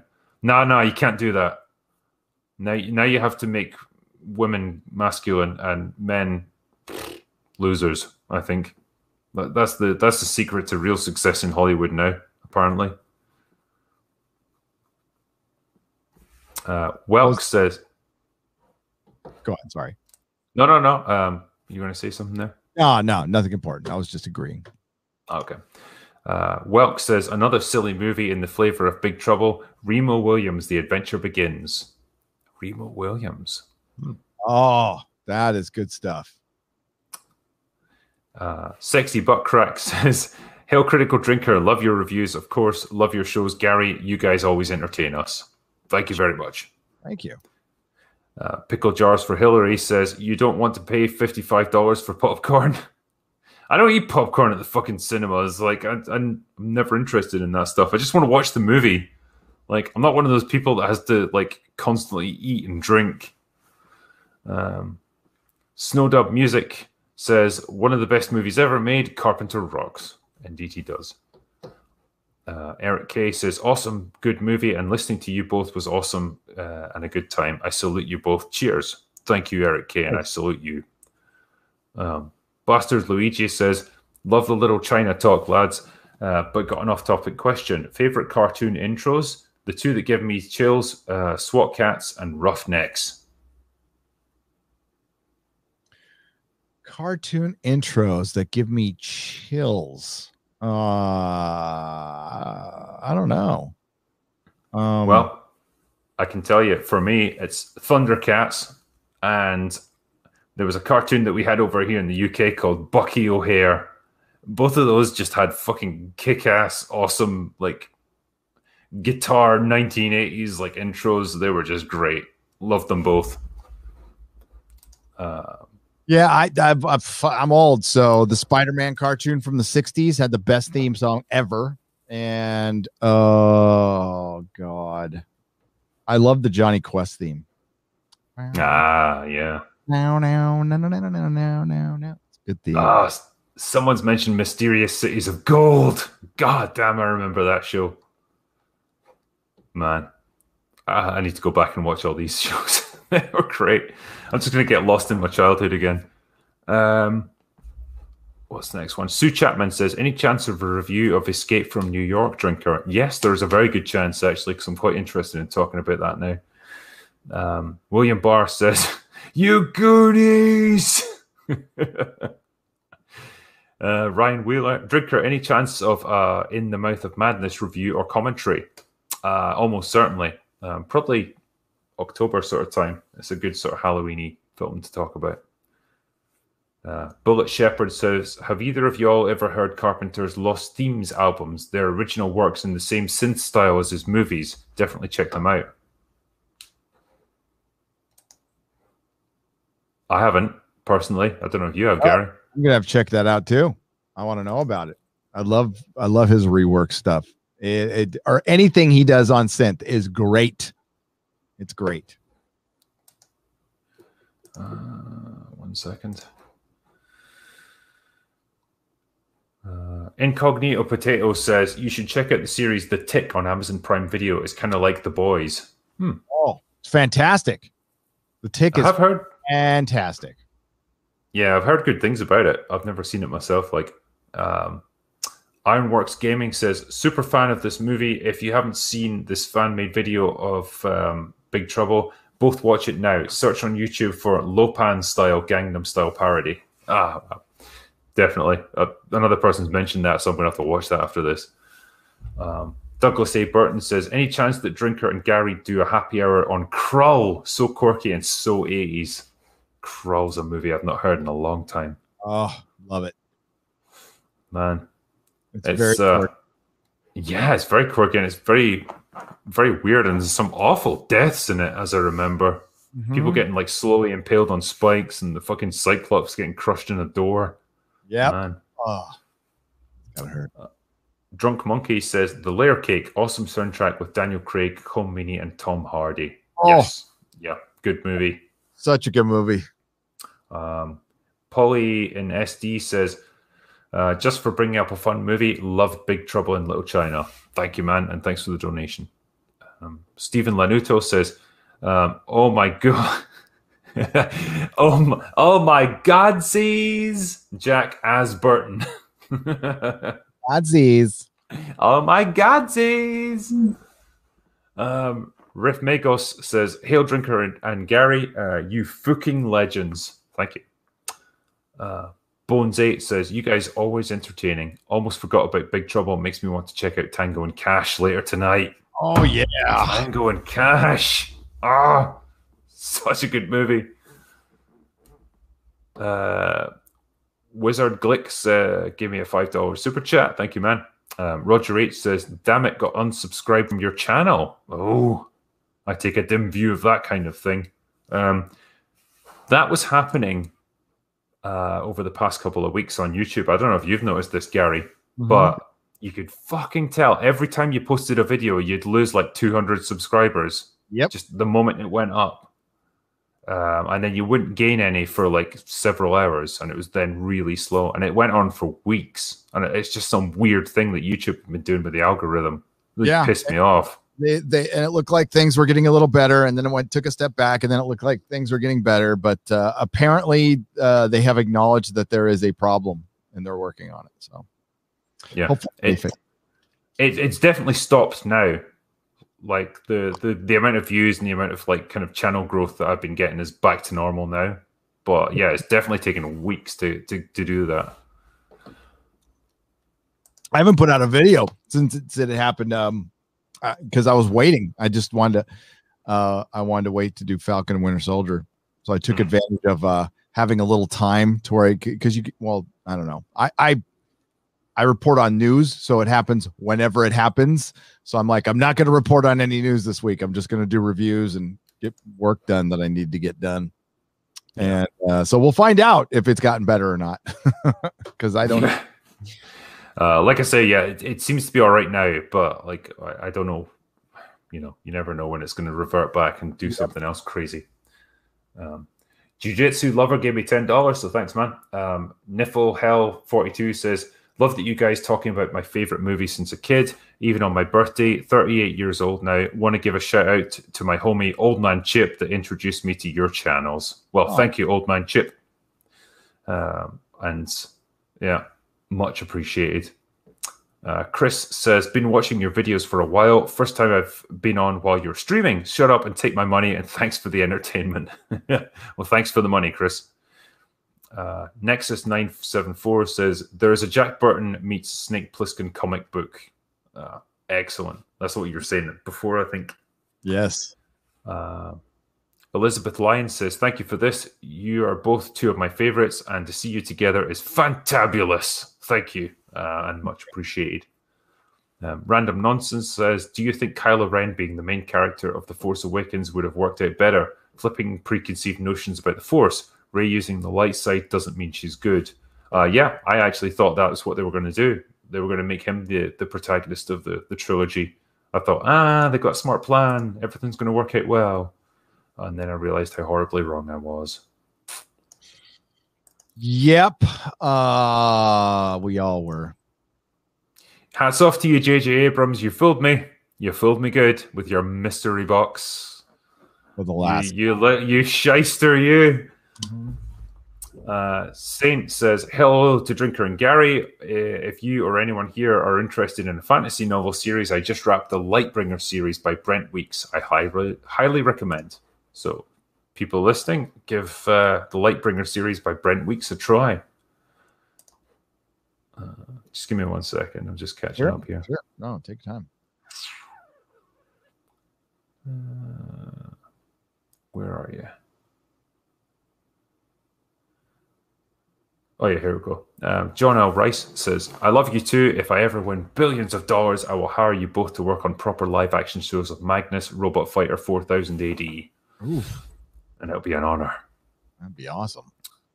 Pauline SD says, have you guys read Super Folks? I read it as a kid, and it's still in print list the time I was at a comic book store. By the way, Gary left San Francisco. Where to? Just curious. He's in San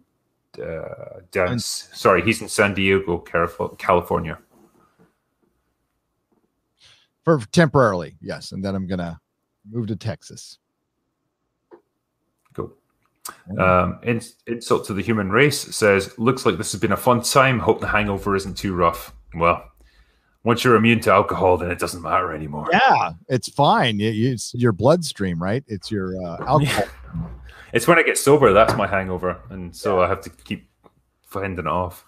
Alyosha says, Drinker, Walker or Army Navy Colt? Probably the Army one, I think, as far as I remember. Yeah, I think it's the Colt Army. Star Trekker 58 says, woke up late, we'll have to rewatch. Sorry about using woke anywhere near Big Trouble in Little China. Tam did it again. Fun movie that I saw in the cinema. Yeah, that's the only context you can use woke around this movie. Bobo Snap says, I know you did The Thing. More horror reviews. Bone Tomahawk, Martyr, Cannibal Holocaust. Yeah, indeed.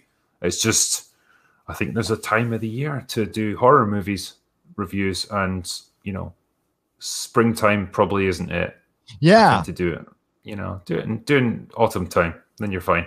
Oh, that's what killed the Ash versus Evil Dead show, right? So they delayed.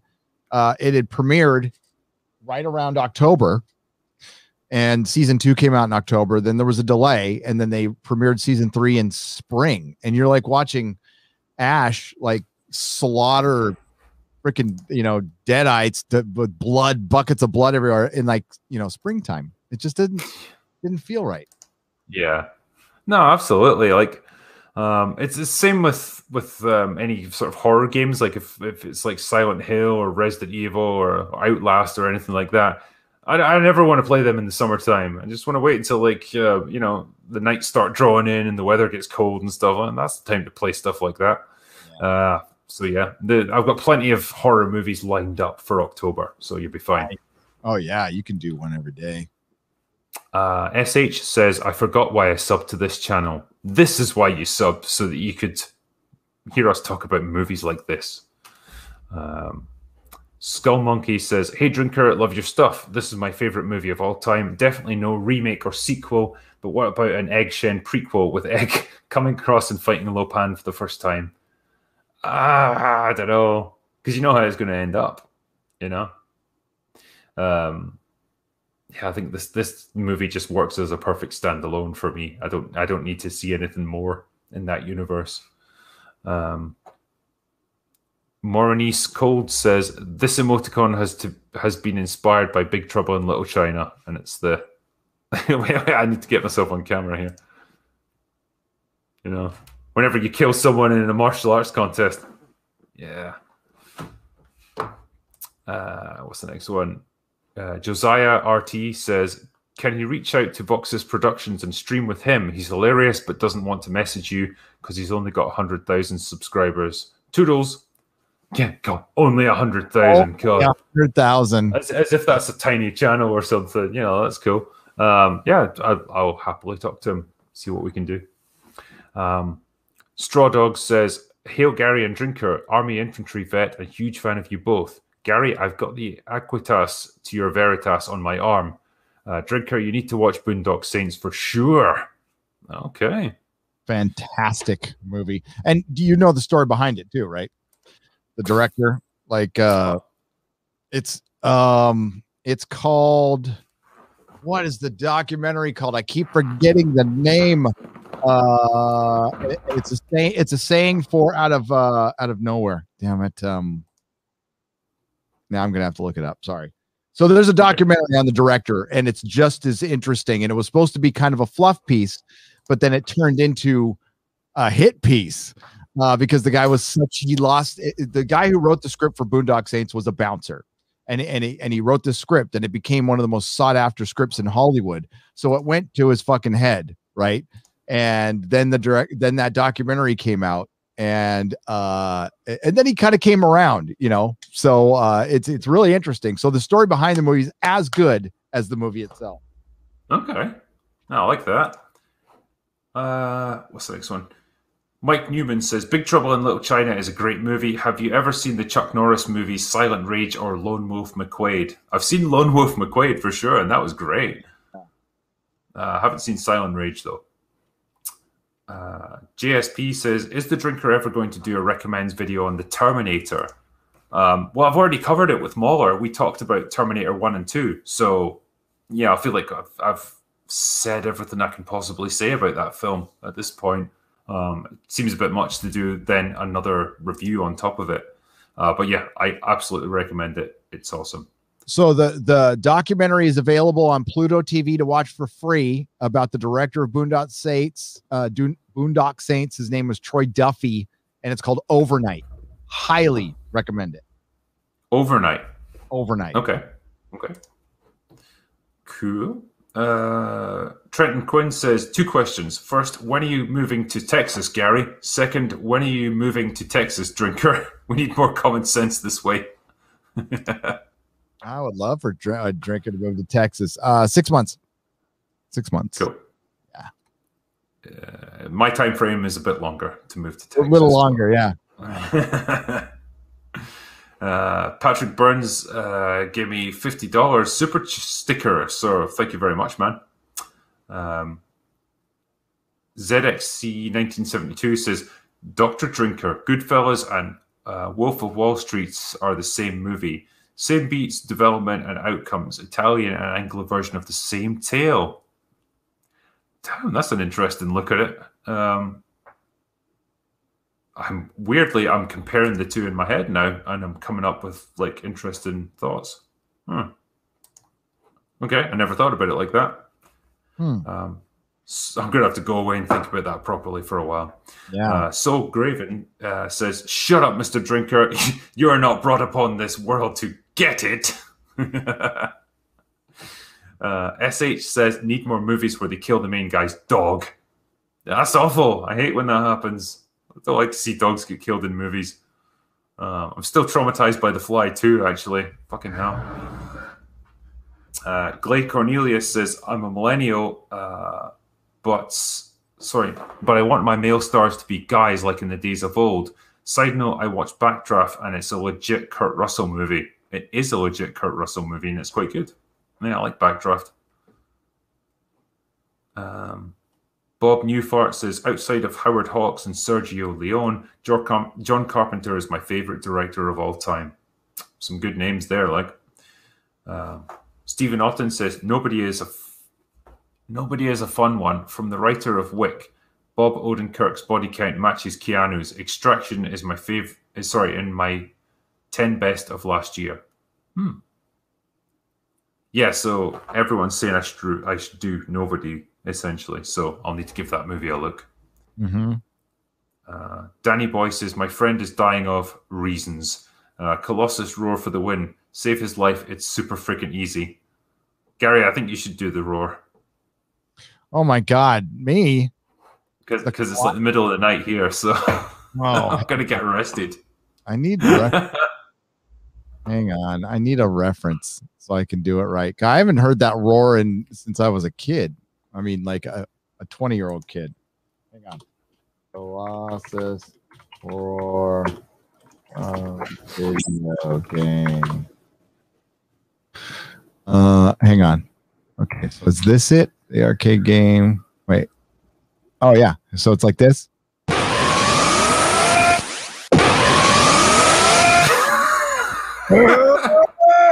There you go. I think it's about as close as the human throat can manage. Yeah. But without all the blown out going on there. Yeah. That was good effort, man. Thank you. SH says The Thing, 1982, best horror movie ever.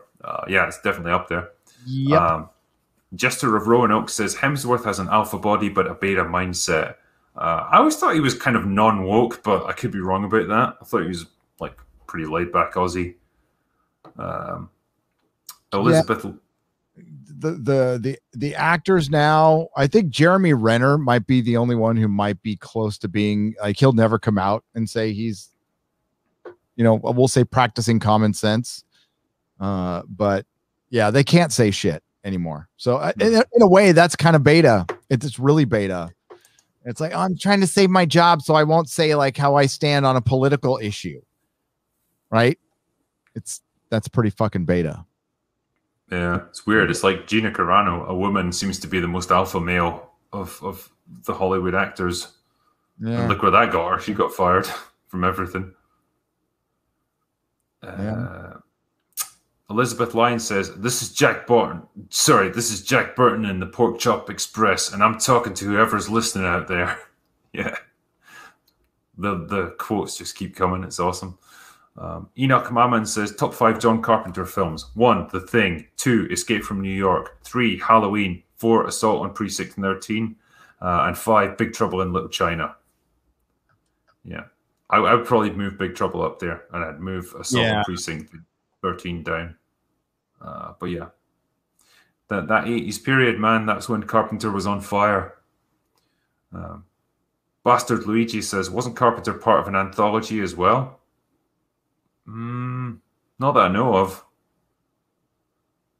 Did he I don't know. Did he direct some anthology series or something? I know. Maybe he was let me look that up a little. My brain ain't working. Yes. Creep Show. Oh yeah. Did he direct that? Did he? No, he didn't. Okay, Julia. I was like, I'm looking up the wrong name. So Creep Show, yeah. Oh, okay. There was a relationship in it, but it's not. Yeah, John Carpenter is not involved in it in that way. Okay. Creep Show was a good movie. That was a good movie. I love Creep Show 2 as well. You ever seen Creep Show 2? I don't think I have, to be honest. It's not as good as Creep Show 1, but it's a little funnier. Yeah, yeah. I think we're almost at the end, actually.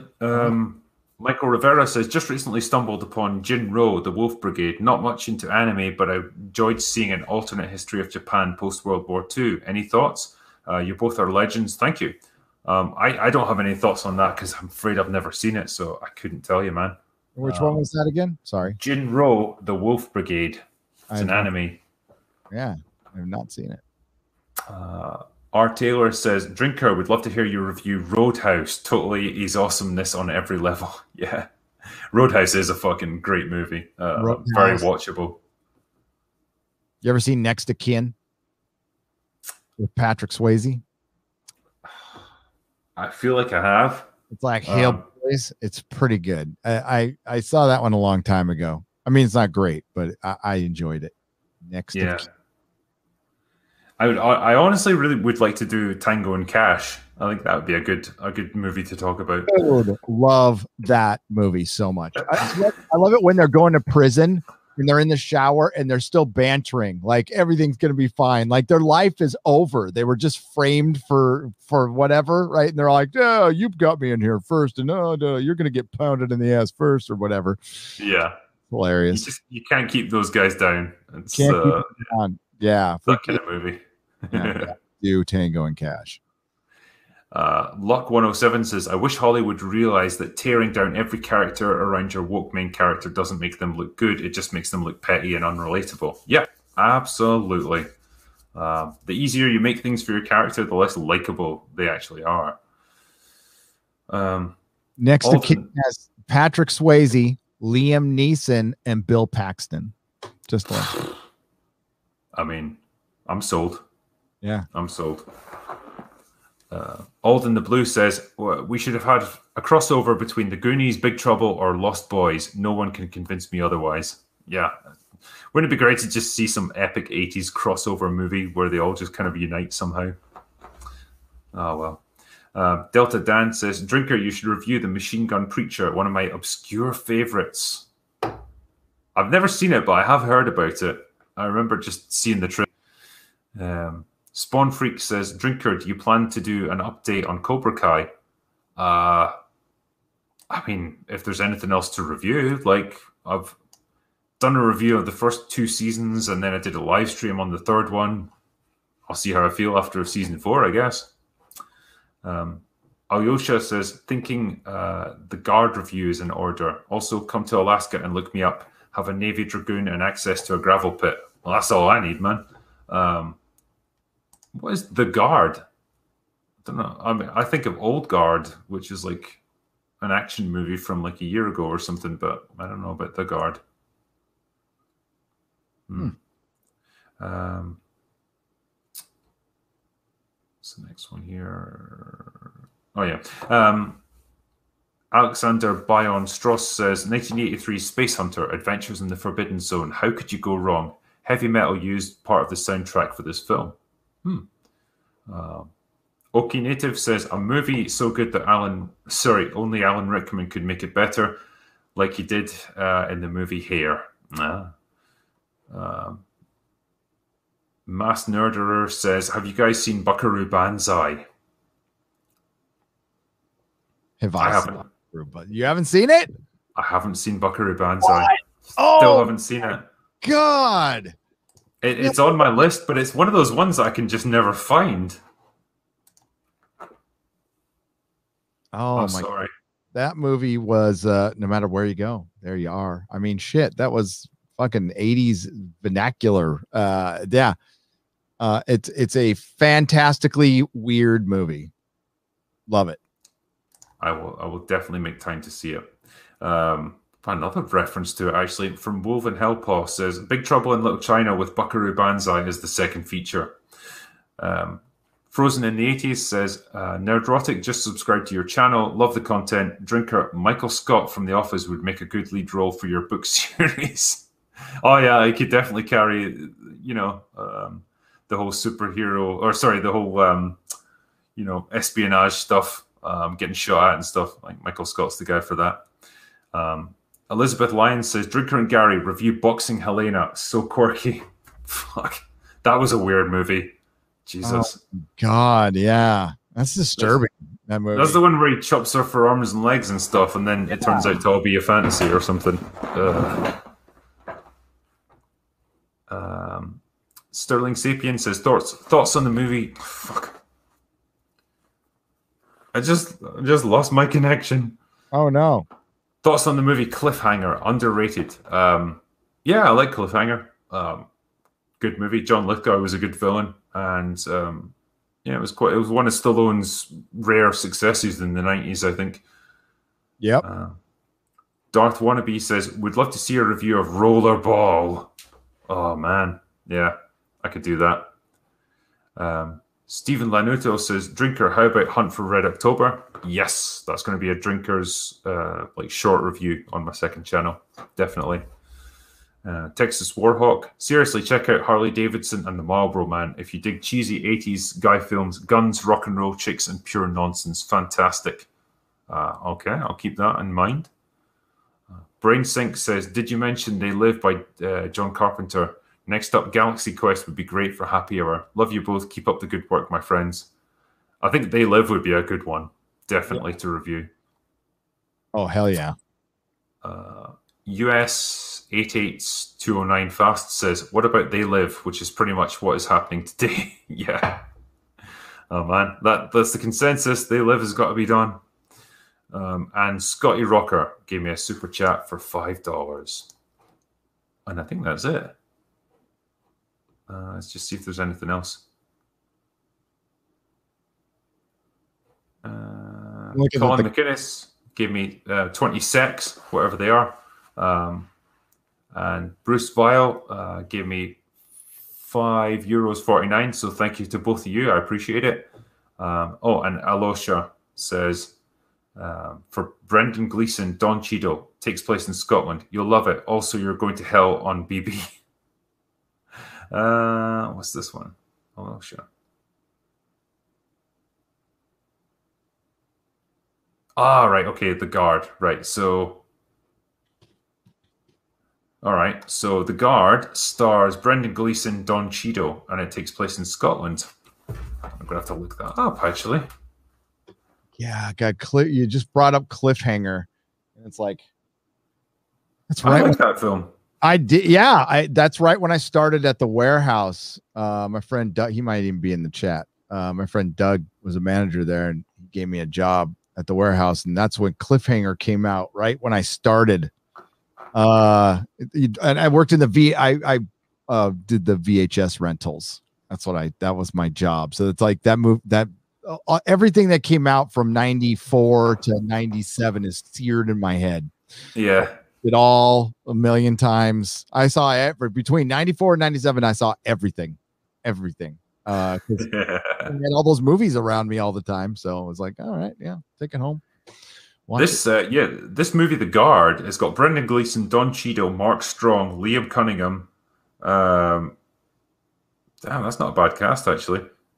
Yeah. It's got 94% on Rotten Tomatoes. Cool. All right, I'll have a look at that one. Actually, that sounds good.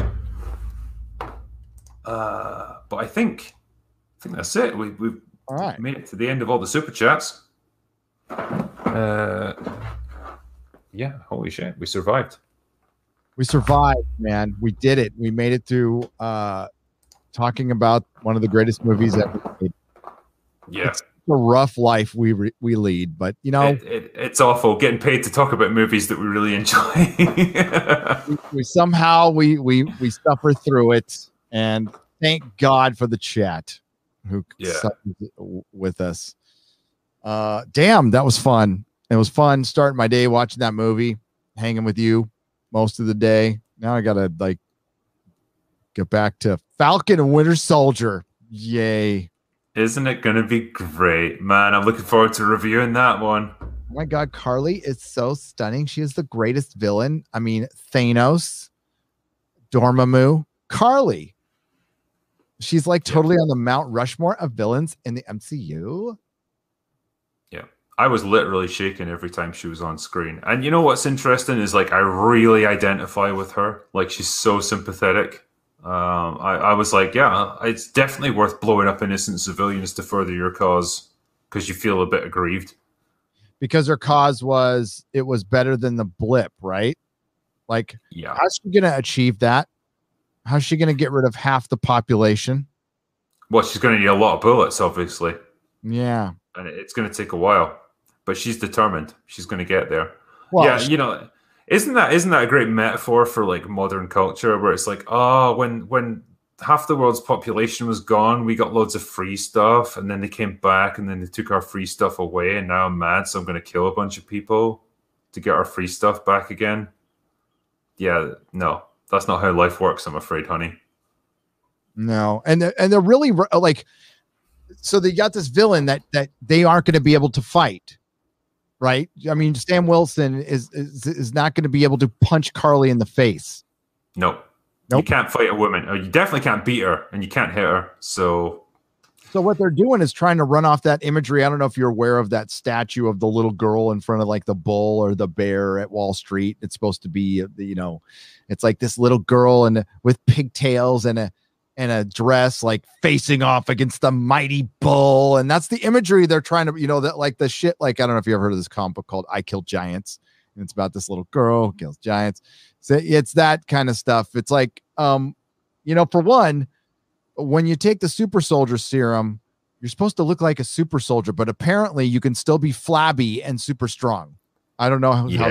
I picked up on this because fuck, man, Chris Evans put in the work to get big. Yeah, you know, Sebastian Stan got pretty big for playing the Winter Soldier. He's been dosed with the super serum as well. These guys just look like shitty actors that they got off the street. It's like, nah, don't bother going to the gym or anything. You can just rock up as you are. Yeah, I mean, they're the most like sad, unthreatening morons that you could wish to see.